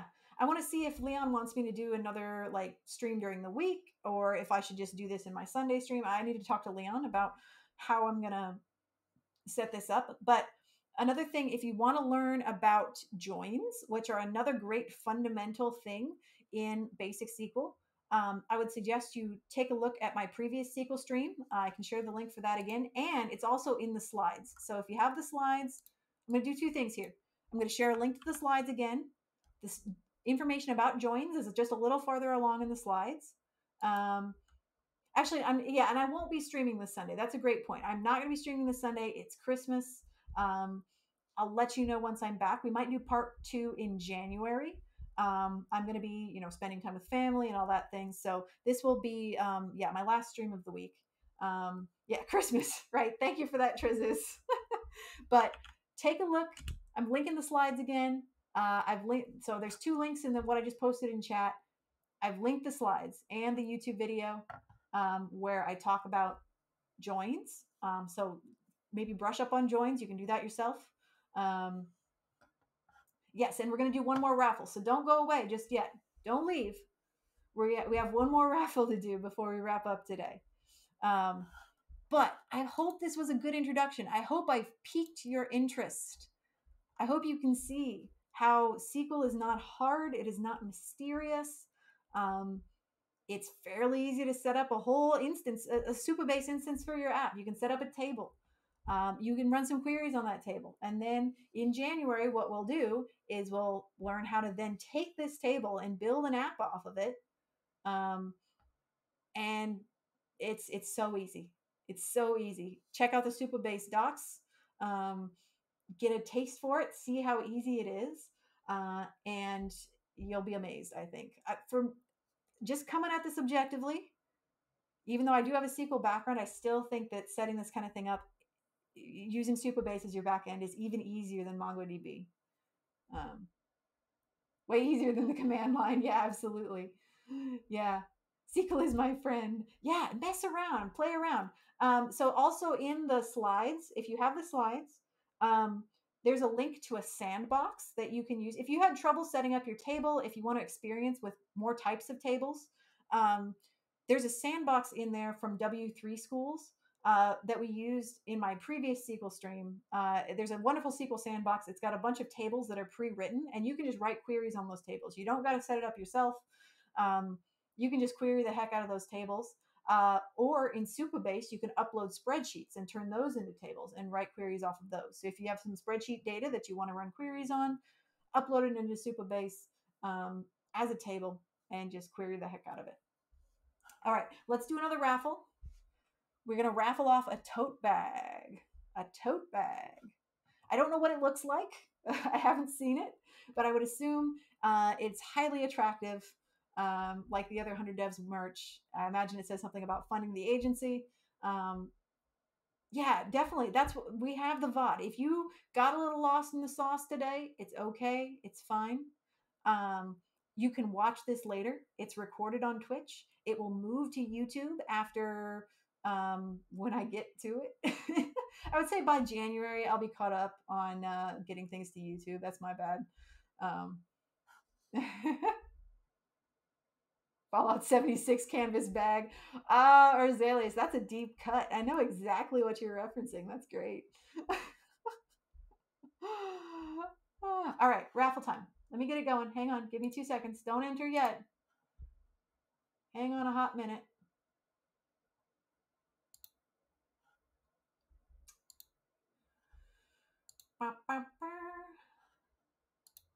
All right.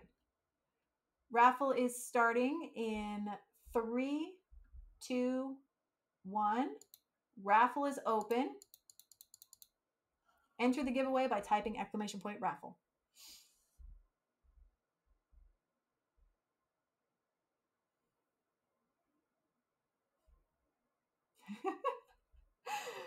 Oh boy. Get that tote bag. I love the enthusiasm. I got to tell you, I won a 100 Devs shirt back when Leon did more like shirts and stuff, merch. And that thing is amazing. Like it's held up in the wash. I wear it pretty regularly. It's held up. And so, yeah, I mean, Leon gets good quality merch. So whatever you get, it's going to be quality. Mm.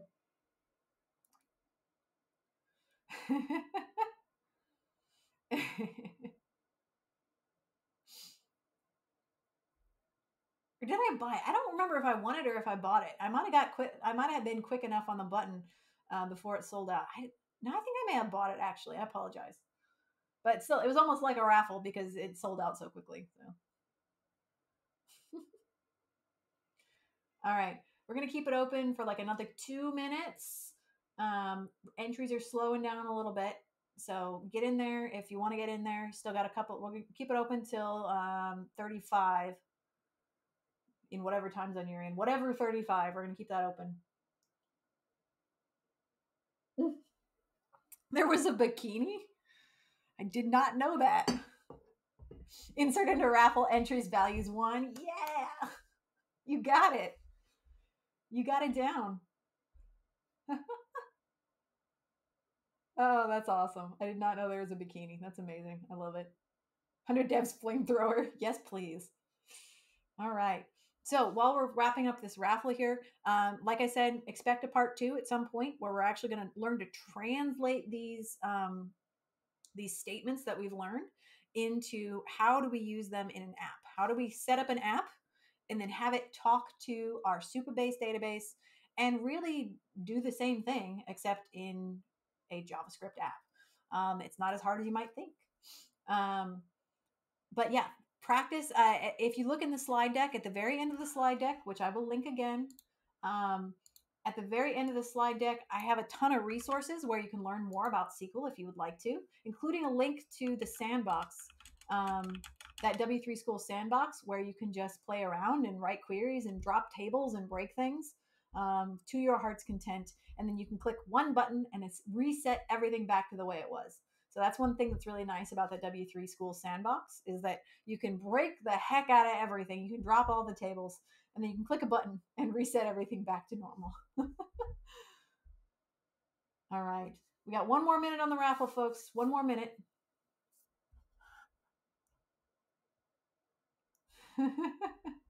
Thank you, Rezan. All right. Any last questions? Any last questions before we wrap up and choose a winner on our raffle? I'm glad you all enjoyed the class. I'm feeling you. I'm feeling your enthusiasm. I'm feeling your interest. And I'm so glad that all of you appreciate SQL the way that I do now, or at least get a taste of it. You feel the potential, right? You feel the potential. We're all winners for being here. Aw. All right. I think it's time to make a draw, folks.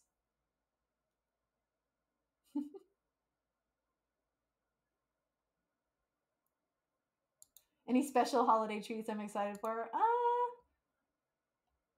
Well, oh, my parents are buying me a new tea kettle for Christmas because mine is broken and I have to heat my water in the microwave currently. So I think that's what I'm excited for. Is I just need I need my tea kettle. It's been hard. It's been hard days without my kettle, and I'm so excited. I'm so excited to actually be able to heat water in a modern manner. Yeah. Yes, in a sophisticated manner instead of you know that that disgusting microwave water. All right, I think the entries have slowed down. Oh, we got a couple more coming in. Okay, I'll let y'all squeak in those last couple people. All right. Okay, we're gonna close her up. All right, giveaway is closed. Giveaway is closed. All right, let's draw a name. See who gets that sweet, sweet, sweet tote bag. All right, we've got Umarm 477. Umarm 477. You are the recipient of a beautiful and stylish and I'm sure high quality 100 Devs Fund the Agency tote bag.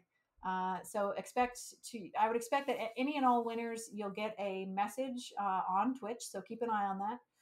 It'll probably be from Leon. or from someone associated with 100 devs. Um, I would say likely it's going to be from Leon. I expect a message from Leon, um, getting some information about where to send your raffle prize. Okay. All right. Um, so I think let's go ahead and find somebody to raid, and we're going to pass this love along to somebody else. I am going to wrap up, um, trying to keep things to that 3 hour time limit. Expect a part two, and we're going to explore how to use this stuff truly full stack.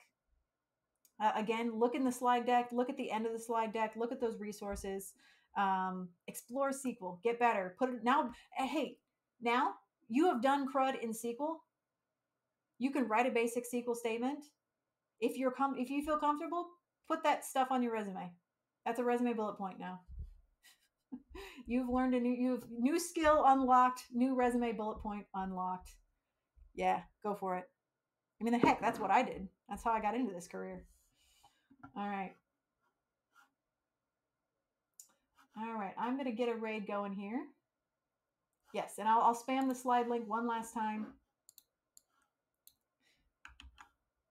We didn't get through all the slides, but feel free to read ahead, learn about joins. Thank you for the follow there, Nitro Piece. There's the slide deck. Okay, let me get this raid pulled up, and we're going to spread some love to somebody else in the category.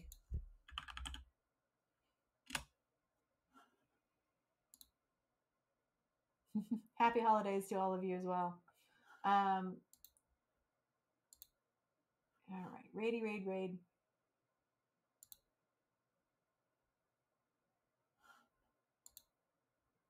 Okay, we've got some choices. Let's see. Lana Lutz, Sam Griffin, Team Bash, Nick Wan, Coda Grillchin. How about Lana Lux? I don't think we've rated them in a while. They are a fantastic and skilled game developer. They are streaming almost every day. They do wonderful work. Let's go ahead and see what Lana is up to today. Again, they are fantastically talented and they do great work. So let's see what they're doing. Raid is starting. Thank you all so much for joining me tonight. Um, I cannot say how much I appreciate your support. It's wonderful. And again, thank you so much for joining me and sharing my love of this wonderful SQL language. All right, I will see you all again in January. Well, actually, no, I'm going to see you all on Thursday on Leon's channel for the sponsored stream, right? Thursday, sponsored stream, Microsoft, support Leon. All right, I'll see you there. And then I will see you in January for part two of our SQL journey together. Alrighty. Bye bye.